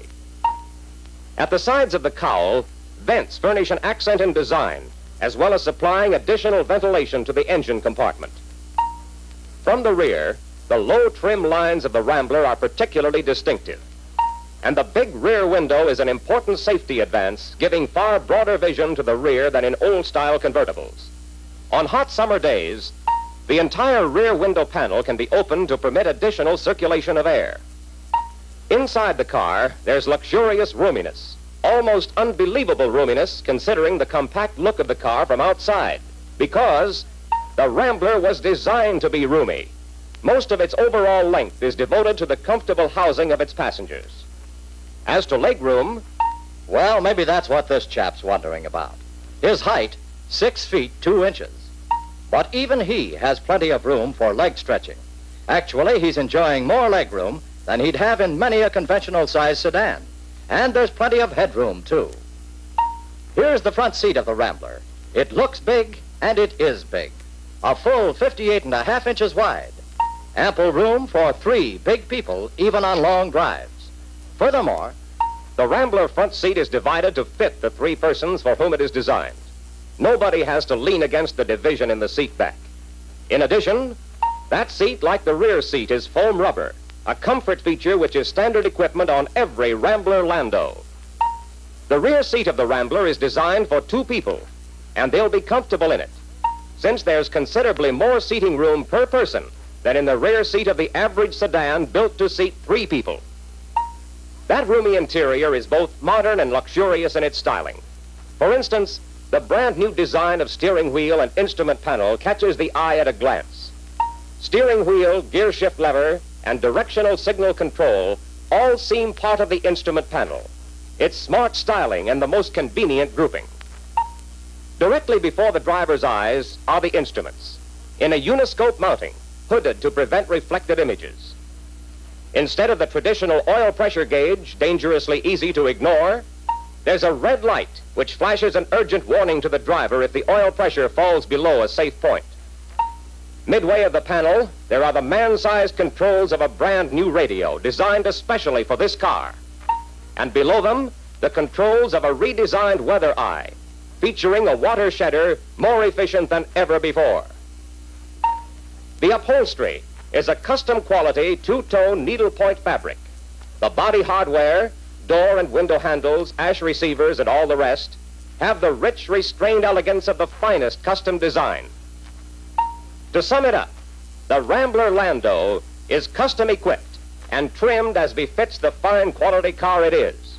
It was not stripped to meet a price. It was designed to be complete at its price. under the Rambler's hood is the famous Flying Scot engine, proved in more than 9 billion miles of highway performance in the NASH 600. And in a car of the Rambler's weight, that engine's power means sparkling performance, at the traffic lights, on the hills, on the open highway. This performance is assisted materially by the fact that air drag is less for the Rambler Landau than for even the Nash Ambassador and Statesman. This, of course, is due to the smaller overall dimensions of the Rambler. In operating economy, the Nash Flying Scot engine stands alone. It is the engine which has consistently racked up records of 25 miles per gallon and more, even in a heavier car. It is an engine which profits from such exclusive economy features as Nash sealed-in manifolding. Furthermore, in the Rambler, the exclusive Nash principle of uniflow jet carburation is used throughout. In this car of less weight and less air drag, this means still greater savings in gasoline. In addition, the engine's compression ratio has been raised to 7.25 to 1, a ratio which squeezes still more power out of every drop of the regular gasoline for which this engine was designed. In bringing a velvet soft ride to the Rambler, Nash engineers met and solved problems new to the American automobile industry. For instance, in the front suspension, longer, more flexible coil springs do a better job of absorbing road shocks. As a result, there's a feather soft ride, since there's less unsprung weight and the springs are more effectively positioned, closer to the wheels. Because the new spring location causes less strain on the suspension mechanism, wheel alignment remains correct for longer periods. In designing the rear springs, Nash engineers tested many types of springs. They realized that the springing used on other Nash cars might not be best for a car of the Rambler's weight and characteristics. In these tests, a combination of semi-elliptic springs and Hotchkiss drive gave superior results. So that's the design found on the Rambler today. Every Rambler Landau has as standard equipment at no extra cost weather eye, radio, custom upholstery, foam rubber seats front and rear, directional signals, custom steering wheel, electric clock, courtesy light, and chrome wheel discs. All these are items most every buyer wants on his car. Yet if they were bought and installed individually at accessory list price, they would total more than $300. Of course, their cost is considerably less to a Rambler purchaser, since quantity purchases and production line installation mean important savings which are passed on to the buyer. This means a big price advantage over any other full-size convertible built in America today. This, then, is the car that's been born. A bright star in the automotive sky, worthy of its place in the distinguished company of the Nash Ambassador and the Nash Statesman. Here is a car a man can care about. A car which invites strong opinions because it dares to be different. It's the compact car that seats 5 comfortable people. The nimble-footed, high-performing car. It's the safest convertible ever built, as rigid and solid as any closed car. It's the high-styled car with the continental flair. Here is the car for the young in years and the young in heart. For the quick of mind and the sure of taste. For the people who always have the best of the new things first. And who therefore know the Nash Rambler Landau for what it is. A car of tomorrow that's here today. In a word, this is the car built for those who will recognize it at first sight as theirs. Who at long last can say with instant certainty, This is our kind of car.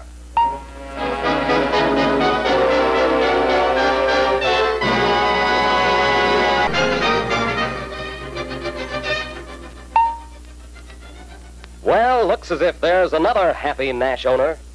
And who wouldn't be happy to take home a new 1950 Air Flight? Say, wait a minute. Maybe we spoke too soon. Uh-oh, something else wrong? A grease smear on the proud owner's coat? Well, it should have been a happy occasion, but it has certainly turned plenty sour. Mishaps like these shouldn't happen, but they do. And there are owners' letters of complaint on file to prove it. There are complaints far more serious than grease stains. For instance, there are the door latches which are not adjusted properly. They cause difficult operation or rattles, 2 things which quickly make the owner unhappy and dissatisfied with his new car. Then, two, there are the brakes which froze up, leaving a new owner stranded on the highway. A brake test and adjustment before delivery would have prevented that. There are owners who are baffled by door and trunk locks, simply because nobody at their dealership would spare a minute to tell them how they worked. A similar lack of explanation has often turned a NASH feature into a drawback, as in the case of the Ambassador owner who decided his car just didn't have the passing power he needed. And all because nobody ever told him there was such a thing as an automatic overtake. So he just blamed the engine. Not enough moxie.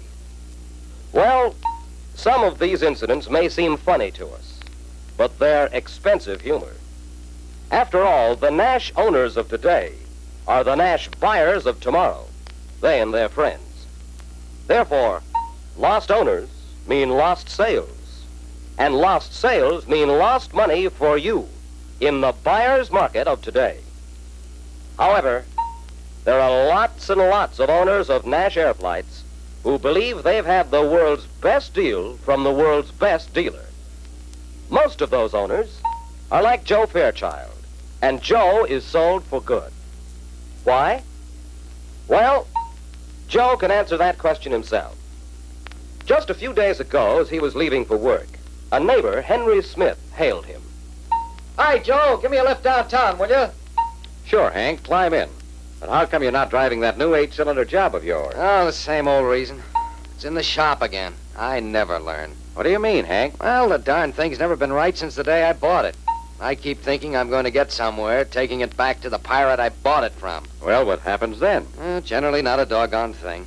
Except that I ride the bus or bum rides for a couple of days while they fiddle around, getting no place. I'm disgusted. But I guess all dealers are the same. Hank, I just don't think you've been to the right dealer. What do you mean by that? Well, take my NASH dealer. My car was an A1 shape, and I knew everything on it forwards and backwards before they let me have it. And after I got it, they even called me up and reminded me when I was about due for my 1,000 and my 2,000-mile inspections. You can't beat them for good service. Well, you see what we mean. The NASH dealer who has men like Joe Fairchild boosting him is selling tomorrow's buyers. He's making sure his tomorrows will be profitable. Now, the question is, how did Joe Fairchild get to be such an enthusiastic booster? There's a definite answer. Joe's dealer, Al Jones, followed the NASH new car delivery program point by point. In fact, Al sees to it that every new car is serviced for a special delivery.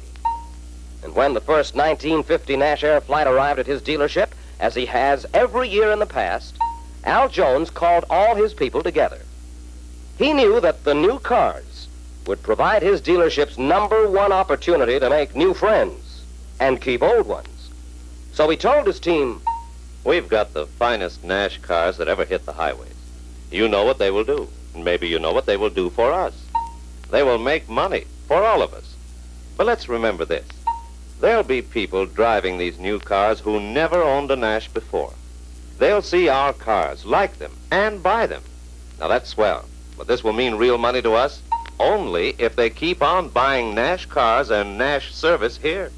Then we'll have some real customers, and customers are the people who keep the paychecks coming. So we must be sure every car we deliver is right. We've got to stop complaints before they happen. That means we all have a job to do. Now you, Ed." yes, Al Jones is a smart dealer. He knows that any new car may need adjustments and tuning when it comes from the factory. He also knows that if those things are not taken care of before delivery, they may grow into more serious and costly complaints. Therefore, Al Jones makes sure that his cars are ready for delivery. He sees that every operation on the delivery and inspection form is carried out and adjustments made where necessary.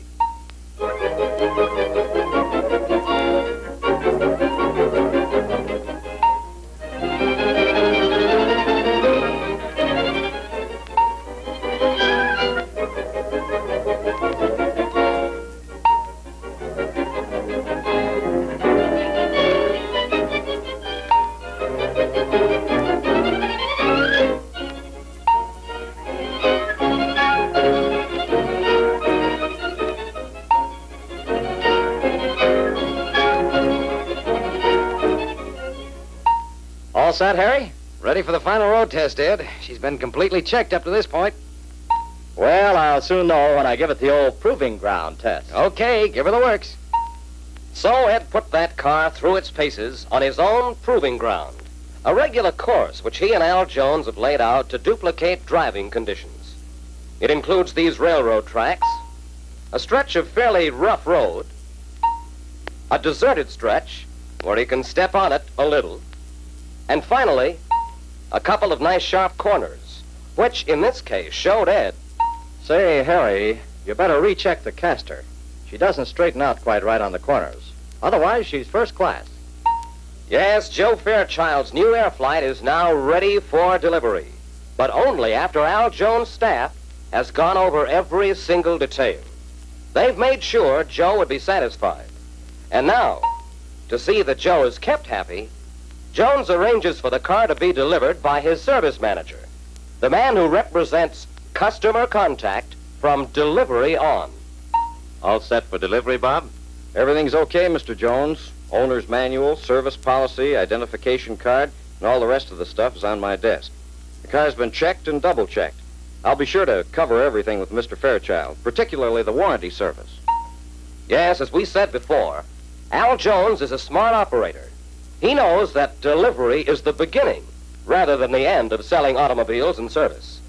So he paves the way for the man who's responsible for maintenance, the man who prescribes for the car's operations, who can make the difference between a happy customer and an unhappy one. Then, when Joe Fairchild comes in, I'd like you to meet our service manager, Bob Merkel. Bob, this is Mr. Fairchild. I claim Bob's the best service manager in town. Well, we try, Mr. Fairchild. But Mr. Jones is a pretty tough boss. Sort of keeps us on our toes. Anyway, Mr. Fairchild, we're mighty happy to have you driving a NASH. We're going to do everything we can to make driving it a real pleasure for you. As a matter of fact, while we're walking over here to the new car delivery area, I'd like to show you some of the equipment we have here to keep that NASH of yours in tip-top condition. For instance, here's our diagnosis department. We're real proud of it. It's a wonderful setup for helping us find and take the kinks out of cars in a hurry. As you probably know, these are the most modern instruments for checking an engine to determine its service needs. They do it fast. They take out the guesswork that can be expensive. And, of course, nobody knows the fine points of lubricating your NASH as well as our NASH-trained mechanics. In fact, every man here is a factory-trained mechanic. They know everything there is to know about your car. Not only that, we use nothing but genuine NASH parts. We find that that's the only way to guarantee the best results on any job. Well, here's your car, Mr. Fairchild. You've got a good automobile there. I'm sure it'll give us good service, Bob. Is it all ready to go? All set, Mr. Fairchild. But first, I'd like to go over the weather eye and some of the other mechanical features with you. This weather eye is the finest heating unit and air circulator in any car today. You can select any temperature you want. You see, this control, that's the stuff, Bob. Make sure he knows what every feature on that new Airflight is and how it works. The weather eye, the hydromatic drive with exclusive selector lift starting, the uniscope, the radio, the twin beds, and all the other features of these great new Airflights. That's why Joe Fairchild was really sold when he first got his car. Because Al Jones sold him on his place of business and his facilities, as well as on the new NASH Airflight. Then a few weeks later, when Bob, the service manager, called Joe Fairchild to remind him of his 1,000-mile inspection, Joe was happy to bring in his car. There certainly isn't much that needs fixing. A couple of little things I'd like to have you look at, but by and large, she's running like a charm. Glad you're satisfied, Mr. Fairchild. But let's go over these little things you mentioned. Of course, any new car needs minor adjustments the first 2 or 3 months. And we're going to give your car a thorough inspection. For example, we want to inspect your brake system. It's a double check for safety. We want to inspect the steering assembly, see that all the parts are operating correctly in relation to one another. Then, two, some of the water, oil, and fuel connections may need tightening now that you've driven the car for a while. We'll inspect them all. In fact, here's a list of the inspections and operations we feel are necessary at 1,000 miles. You see, we want to keep your car in the best possible condition because it's as much a part of our job to keep you happy with your NASH as it is to sell you the car in the first place. Well, at any rate, I'll have to admit that you fellows are thorough. Yes, they're thorough at Al Jones. And because they are, they've got a thoroughly sold customer in Joe Fairchild.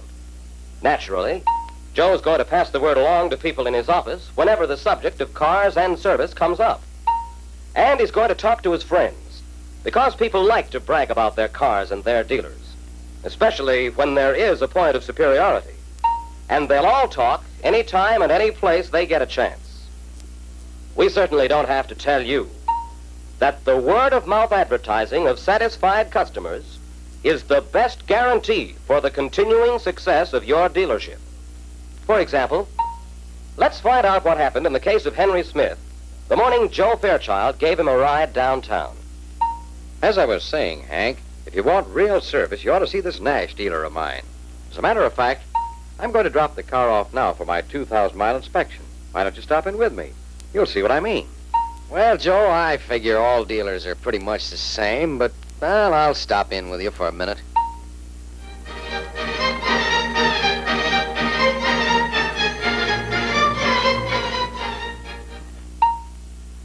Hi, Mr. Fairchild. Come in for your 2,000-mile inspection? Yes, Bob. Well, I'll get one of the boys on it right away, Mr. Fairchild.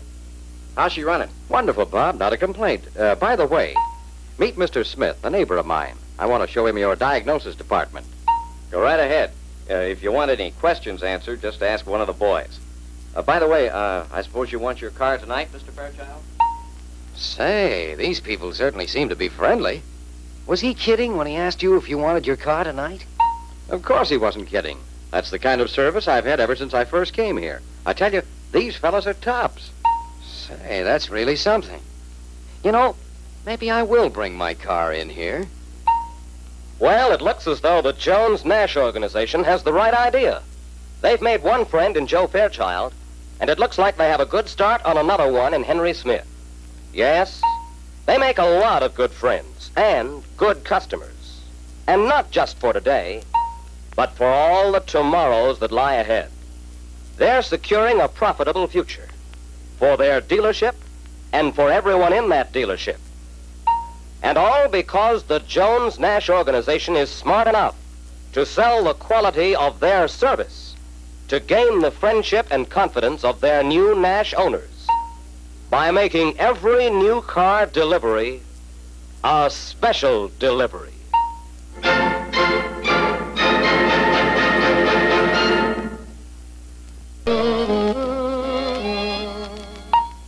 Russell Nash Corporation. Yes, this is the dealership of Charlie Russell.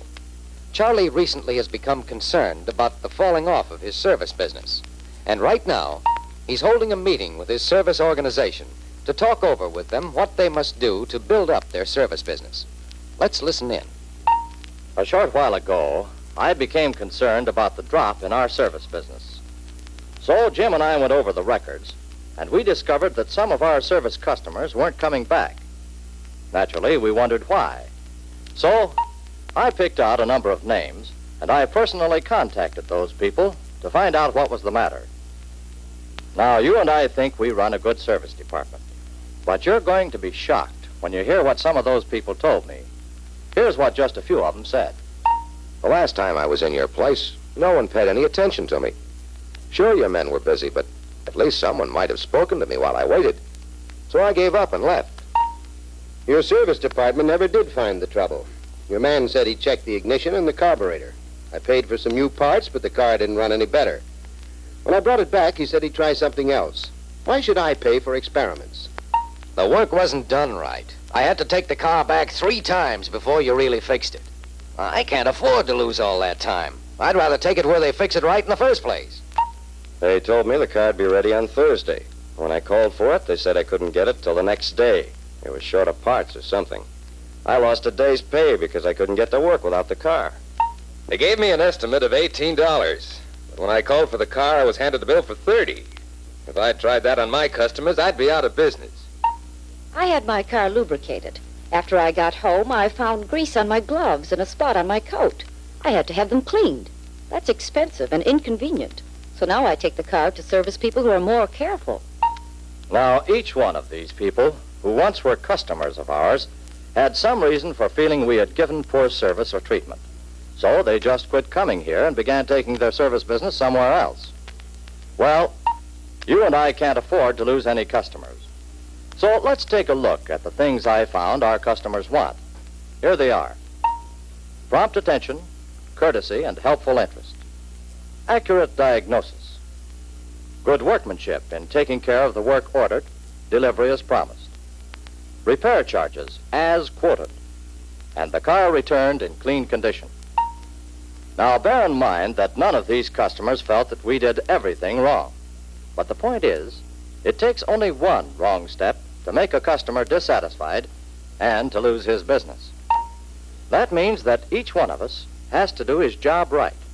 We've all got to work together so that we give the customer just what he wants every time. Because, and here's what it's all about, unless customers are satisfied here, they'll go somewhere else for service, and for their new and used cars, too. We should never forget that the customer is the most important person in our business, because it's the money he spends here that makes our jobs possible. He pays our wages and keeps us in business. So, the question we have to answer is, how do we give the customer the service he wants? Well, it seems to me that one sure, easy way is try to look at things as the customer sees them. If we changed places with the car owner, we'd see things a lot differently. Let's see how we could have satisfied those customers I've just told you about if we'd tried to see things as they saw them. For example, let's take that druggist who left because he wasn't waited on promptly. The car doesn't seem to have the pep it used to. I think I'll stop in at the dealer's and let him check it. Now, of course, the first thing Jim should do is to wait on the customer as soon as possible. If he's busy with another customer, then he should say, Good morning, sir. I'll be right with you. All right, but I hope you won't be too long. I'm in kind of a hurry. Greeting the customer promptly is just ordinary courtesy, and he won't mind waiting a while if he knows you're thinking about him. You know, people become impatient while waiting because even a minute seems like a long time. I wonder if you realize how slowly time passes to someone who's waiting. Now, to prove this, I'm going to stop talking for exactly half a minute by my watch, and you can see for yourselves how long it seems.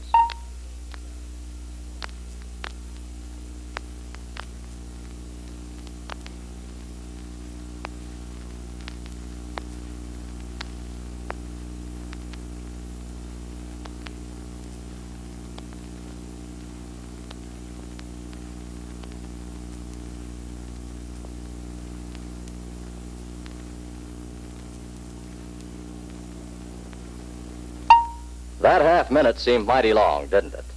Well, imagine how the customer feels when he has to wait much longer for someone to take care of him. So, if Jim is away from the door when an owner comes in, then anyone who sees the customer should step up to him like this. Good morning, sir. May I help you? I'd like someone to check my car. Yes, sir. We'll be glad to do that. I'll get our service manager for you. Then let's get someone quickly. And if we can't, go back and tell the customer. Don't leave him waiting. Remember, we work here every day and we feel at home. But the customer needs to be made to feel we're glad he came in by giving him prompt attention and a friendly reception. There are lots of other places that customers can go to for service, and we're the losers if they spend their money there instead of here. Then, as soon as we've greeted the customer, let's find out what he wants. Let him tell us what he thinks is wrong. He wants to tell us, and will resent our interrupting or being impatient at this point. So take the time to listen to his whole story, because by listening to what the customer says, we can tell what's on his mind and how to handle his particular problem. He may realize that his car isn't running right, and he looks to us to tell him what is needed to fix it. Like this. The car doesn't have the power it used to. I notice it on hills and in passing on the highway. What do you suppose is the matter? That's one kind of an owner. He relies on us to help point out what his car needs. Another customer may know exactly what he wants us to do. I want the motor tuned up. How much will it be and how soon can I get it? Regardless of what we think the customer needs, we should first direct our entire attention to finding out what he wants. Next, we probably will want to ask him some questions. Then, if we feel he needs something else, we can point it out after we've more facts about his car and how it's been performing. Now, another situation. If the owner has a complaint, we need to be most careful as to how we handle him. Here, it is most important to put ourselves in his place, for he's probably angry, and if we're not careful, we can very easily lose him as a customer. So let's see just how you handle the customer with a complaint. Say, remember when I was in here the other day? You were supposed to fix that noise in my engine. Well, it's back again. Now, the worst thing we could do with that customer would be to argue with him. The fact is, if there's something bothering him, we should be glad he came back to us to give us another chance instead of going around town knocking us. Here's a good way to handle it. I'm sorry you had this trouble, Mr. Rogers, but I'm glad you came back to tell me about it. I know just how you feel, and we'll check it right away. Say, this fella's all right. No argument or anything. I think he really wants to take care of this. If we'll just keep in mind how the customer thinks and feels about his problems, if we'll just put ourselves in his place, we're off to a good start in giving him the service he expects. So, the first step in satisfying the customer is give him prompt attention, courtesy, and helpful interest. Listen to his whole story. Don't argue, and take care of what the customer wants first. Now we're ready for the next step. Accurate diagnosis. Here we have another fine chance to show the customer that his interests are first with us and that we're anxious to give him the very best service. We have the equipment and we know how to use it. Let's put him to work. For instance, Mr. Wilson, the trouble you mentioned could be caused by the ignition, the carburation, the condition of the valves, or a number of things. Before recommending any repairs to you, I suggest that we first get all the facts about what's causing the trouble. This engine analyzer is a scientific instrument that will tell us exactly what your engine needs to give it the power and the performance you expect. I don't want to spend any more than I have to. Our diagnosis may actually save you money. It protects you from paying for something your car doesn't need. It'll tell us the exact reason for the trouble. Then we'll know what it takes to fix it. At the same time, diagnosis will uncover anything else that's wrong.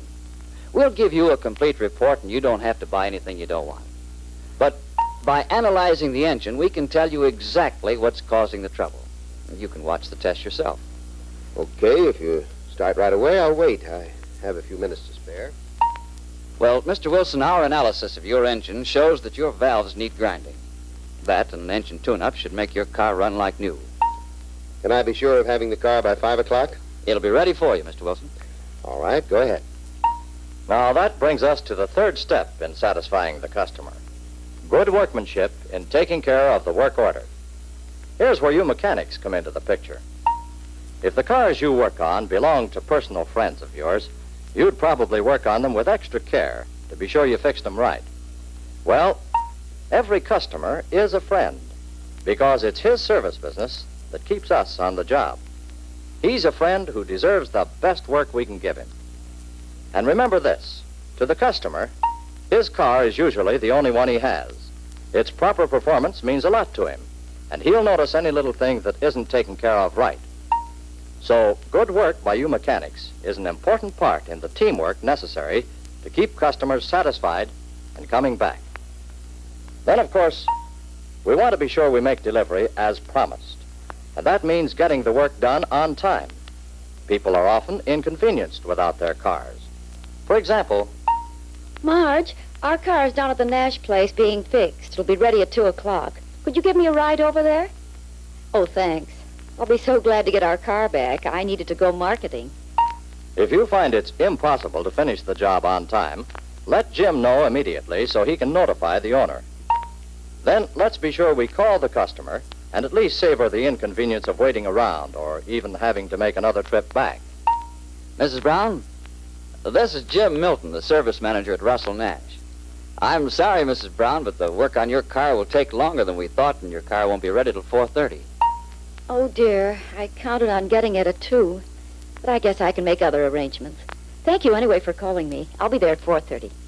You see, it's just a matter of being considerate of the customer's time and feelings. And the same rule applies when repair charges are going to be higher than quoted. If we see that the job requires extra parts and labor that were not quoted on the original order, or if there's something else that should be taken care of in the owner's interest, let's call the customer and talk it over with him. Like this. Mr. Osborne, while working on your car, we noticed that there's a small leak in the radiator. We could fix it while we're doing the rest of the job. Mm-hmm. Now, how much is it? Well, I suppose you ought to do it. Can I still get the car at 5? Okay, go ahead. Here is where the radiator was leaking, Mr. Osborne. See here, where it's rusted. Yeah, I'm glad you caught it. It could have caused me plenty of trouble. And that brings us to step 6 in satisfying the customer. Delivering the car in clean condition. This is most important because anyone is going to be sore if they get their clothes or hands smeared with grease. Using covers properly and a final wipe with a clean rag is all it takes to keep the customer from experiencing this annoyance. And when customers feel happy about every step in servicing their cars, they not only come back, but they tell their friends about us. They know how to treat you when you get there. They're courteous and act as though they really want to help you. They have the equipment to diagnose what's wrong. No fooling around with guesswork and having to go back and try something else. They showed me my trouble exactly while I watched them. Take it to Russell Nash. They fix it and fix it right the first time. They don't pile up charges after they give you an estimate. The car's ready when they tell you. You ought to try 'em, Joe. Why, we've never had that trouble with our dealer. They seem to be so careful in keeping the car clean. Well, fellas, I know that's the way we all want our customers to talk about our service. And they will, if we just remember to put ourselves in their place. Now, let's review just what it is that the customer wants. Prompt attention, courtesy, and helpful interest make customers easier to deal with, easier to satisfy, and make our jobs more pleasant. Accurate diagnosis and good workmanship are the 2 things we must do if we're going to keep our customers satisfied. It also gives you the satisfaction of knowing you're part of a team that does its job well. Delivery as promised, repair charges as quoted, and the car returned in clean condition. Each is an important part of our jobs, and they make our jobs more secure, too. So, no matter what our own individual jobs are and the steps needed to make the customer happy, every one is important, and we'll get the job done right if we keep one thing in mind. Let's try to do everything, look at everything, as the customer sees it. If customers are happy with us and with our service, they'll come back here for service. And because we keep them satisfied, they'll come back here for their new cars. And all because we look at it as the customer sees it.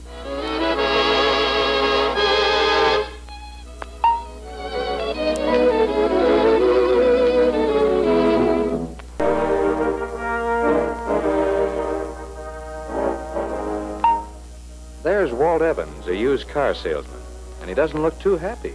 Let's ask him what's the matter. What's the matter? Plenty.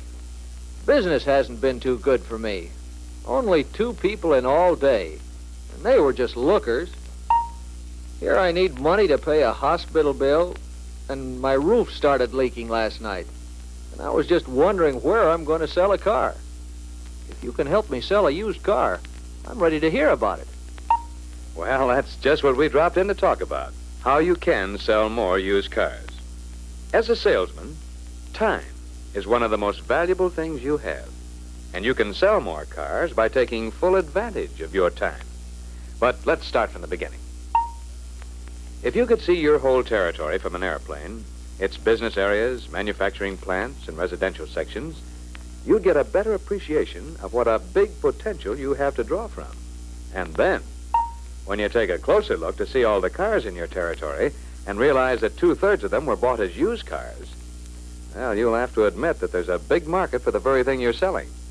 You know, For every 12 people in the average community, a used car is purchased each year. So there's plenty of used car business done every day. Now, you couldn't hope to contact all the used car prospects, and you don't have to. Even a small percentage of the buyers would give you all the business you could handle, and a mighty fine income, too. If you manage your time properly, you can bring a sufficient number of those prospects to you. It's a sort of channeling process. Here's about the way things have been with you, Walt. A few prospects dropping in, and then a long wait without much to do. What you should have is a steady stream of people to talk to and sell. And you can have that steady stream if you build up the feeder lines from every part of your territory so that enough prospects are channeled into contact with you. Oh, yeah? And how do I do that? By making constructive use of your time while you're not actually dealing with prospects. Here's how you do it. As a salesman, you pretty much control how you use your time. To a large extent, we might say you're your own sales manager. So, you ought to have a plan of work so that everything you do is actually helping you sell a car. You can thereby channel more and more prospects to come in contact with you and thus increase your sales. Now, here are some suggestions. The morning meeting at your dealership is the time to get all set for the day's work. At the meeting, you can bring your list of used cars up to date by removing any cars delivered on the previous day and by adding the cars just taken in trade. It's also a good idea to note what cars have been sold but not yet delivered, and to make a note of trades that are coming in on unfilled orders involving trades. The morning meeting is also the time to jot down any price revisions, any cars bearing an extra sales bonus, and what cars are being featured in the day's advertising. Another good idea is to make known the types of cars for which you are having calls, so that the new car salesman can try to trade such automobiles. By the end of the morning meeting, you should have up-to-the-minute information on the used car situation in your dealership for the day. Now, the next step is a complete examination of cars placed on the lot since the previous day. You can spend some time profitably doing this while there are no prospects to wait on. Note the condition of the tires and whether they are black or white wall, whether the car has a radio, heater, clock, automatic transmission, or any other accessory or piece of equipment that will contribute to a more effective presentation of the product. By all means, be sure you know how to operate the starter and other controls. And, of course, you'll know the main facts about the car, the features which sold the car when it was new. And you'll want to check the trunk for size, tire location, and the method of opening. Find out the series of the car and whether it's super, custom, special, or any other classification that may have a bearing on its presentation to the prospect. And acquaint yourself with all features that have a special appeal to buyers. Information like weight, horsepower, gas tank capacity, and so forth can be looked up in guidebooks as needed. Now, for NASH cars, the NASH Used Car Data Book furnishes information on all NASH cars from 41 to 49. Of course, any car that needs attention should be reported promptly. Flat tires fixed, appearance items attended to, and the whole stock should be kept arranged in an attractive display. Every salesman needs a thorough knowledge of the product he sells. In used cars with so many makes, models, series, and years, sufficient knowledge of the product can only come from studying and inspecting cars in stock whenever you can. Learning all about the cars on your lot is just one way to make profitable use of your time while not selling to prospects. Another way of using your time is to send out mailing pieces to attract prospects to your place of business. Now, you can do this any time of the day whenever you have a few minutes to yourself. Working from a registration list or an owner file, you'll find it easy to send out 25 to 50 cards a day, making good use of time that might otherwise be wasted. Now, to help you with this activity, NASH has a selected group of attractive postcards picturing automobiles like those displayed on your lot. There's space on the card for a brief message, and in NASH's guide to used car merchandising, there are even suggested messages to use, like the one shown here. And while you're on the lot, you can use your time profitably, too, by keeping a prospect list and following up people who don't buy on the first contact. If you can't sell the prospect, You can usually get his name, address, and phone number by telling him you'll let him know as soon as you get the kind of car he's looking for. Put all this information on a prospect card. Then, you can phone him the next day and tell him about any cars traded in or expected that will fill his needs. If the prospect hasn't already bought, that short phone call may lead to the sale. Or if you can't reach the prospect by phone, drop him a postcard to get across the same message as you would on the phone call. But do it the same day, because used car prospects generally don't wait too long. Prospect follow-up only takes a few minutes that might otherwise be wasted, but it pays off in extra sales. Well, I must admit that idea worked better than I thought. You got any more suggestions? Sure. While you're at the lot, you can also use your time profitably by making a courteous phone call to any owner who bought from you a few days before. Ask him how he likes the car. Yeah, and suppose the owner starts squawking about a lot of things he wants fixed. Well, if the customer has a complaint, you're better off letting him get it off his chest than to have him go around knocking you and your dealership, aren't you? If he has a just complaint, arrange to have it taken care of as soon as possible on a basis that's fair to all concerned. If the owner's looking for something he's not entitled to, you're better off facing the situation and talking it over with him. You can usually come to some agreeable understanding and still keep his goodwill. Owners are your best advertisements, and you should make every effort to keep this advertising favorable. It's another way to make profitable use of time while you're on the lot without customers to wait on. Now, when you're away from the lot, there are other ways to make good use of time to produce sales. For example, suppose you've made an appointment with a prospect, and when you get there, you find he's been delayed and can't see you for an hour or so. You don't have to waste that hour. It's a good time to tag some parked cars by sliding your business card under the wiper blade or on the front seat with a message to suit the occasion, like this. We need cars like this one and can give you a good deal if you'd like to trade. Or you might say this. We have a buyer for this type of car. Would you consider trading it in? Or you can think up some message of your own. You can distribute a large quantity of cards quickly around places like factory parking lots, supermarkets, theaters, and wherever cars are parked in big groups. You don't have to set aside any special part of the day for an activity like tagging parked cars. It's just good management on your part to use your time like this whenever you have no prospects to wait on.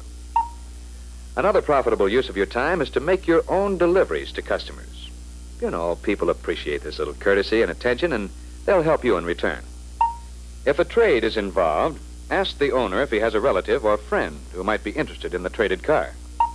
Many good prospects are obtained and sold this way. And if the prospect doesn't buy the car traded in, he may still be a prospect for some other car in stock. Another good prospecting idea is to follow up owners as they pay off on their time payment contracts. Contact these people as soon as a finance company notifies your dealership that the payments have been completed. Contact paid-up time buyers before they decide to use their monthly payments to buy something else, like a television set or another car from a competitor. And while you're away from the lot, take time to set up a system of prospect spotters, people who can supply you with the names of live prospects. But I do that already.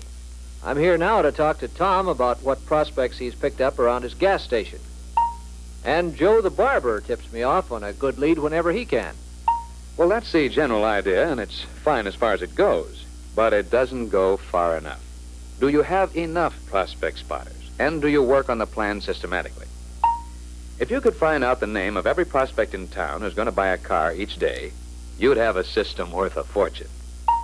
Of course, you can only uncover prospects by contacting people or by attracting them to your dealership, and by yourself, you can just reach so many. What you need are enough spotters in contact with large streams of people so that a sufficient number of prospects are channeled in your direction where you can sell them. Now, lots of people in town are in a position to know who's thinking of buying a car. Go see them. The foremen at the factories generally know when someone in their department is in the market for a car. Find out who the foremen are and go see them, at home if necessary. Attendants in parking lots are on friendly terms with a large number of car owners and can tip you off on who's going to buy. Shopkeepers like druggists, grocers, and butchers wait on a lot of people every day and know a good deal about their customers' business, including their needs in cars. People who work in eating places also make good prospect spotters. And you can probably think of a lot more people yourself who'd make valuable spotters for you. Personal calls are necessary to establish the contacts. And you can stop to see them whenever you're in the neighborhood with a little spare time. And perhaps once a week, drop them a list of used cars available with a personal message written by hand. This will maintain and strengthen your working arrangement with them. Remember, the larger your list of spotters, the more chance you have of locating prospects who are ready to buy and of having them channeled in your direction so you can sell them. You know, as a used car salesman, you have a great many advantages that men don't have in other lines. Your merchandise is always different and interesting because it keeps changing from day to day and from year to year. Every used car in stock is an individual unit with its own particular features and sales appeals for various prospects. Your market is tremendous. 2 out of 3 cars purchased are used cars, and right here in town, hundreds of them are bought every month. To get your share of this business, plan to manage your time. Use it profitably, even when you're not actually dealing with prospects. Use the time at the morning meeting to bring your used car list up to the minute as to stock, prices, and special activities. Keep thoroughly familiar with your stock by studying and inspecting every car added from day to day. Fill the odd moments at the dealership by sending out mailing pieces and for following up prospects and owners. Whenever you deliver a car, ask the owner for the name of a prospect who might be interested in his trade-in. When away from the lot, whenever you have some time available, use it for tagging parked cars and for developing your system of prospect spotters. To sum it all up, time is one of your greatest assets. Manage it. Use it to produce the greatest number of sales for you. Make all of your time pay off.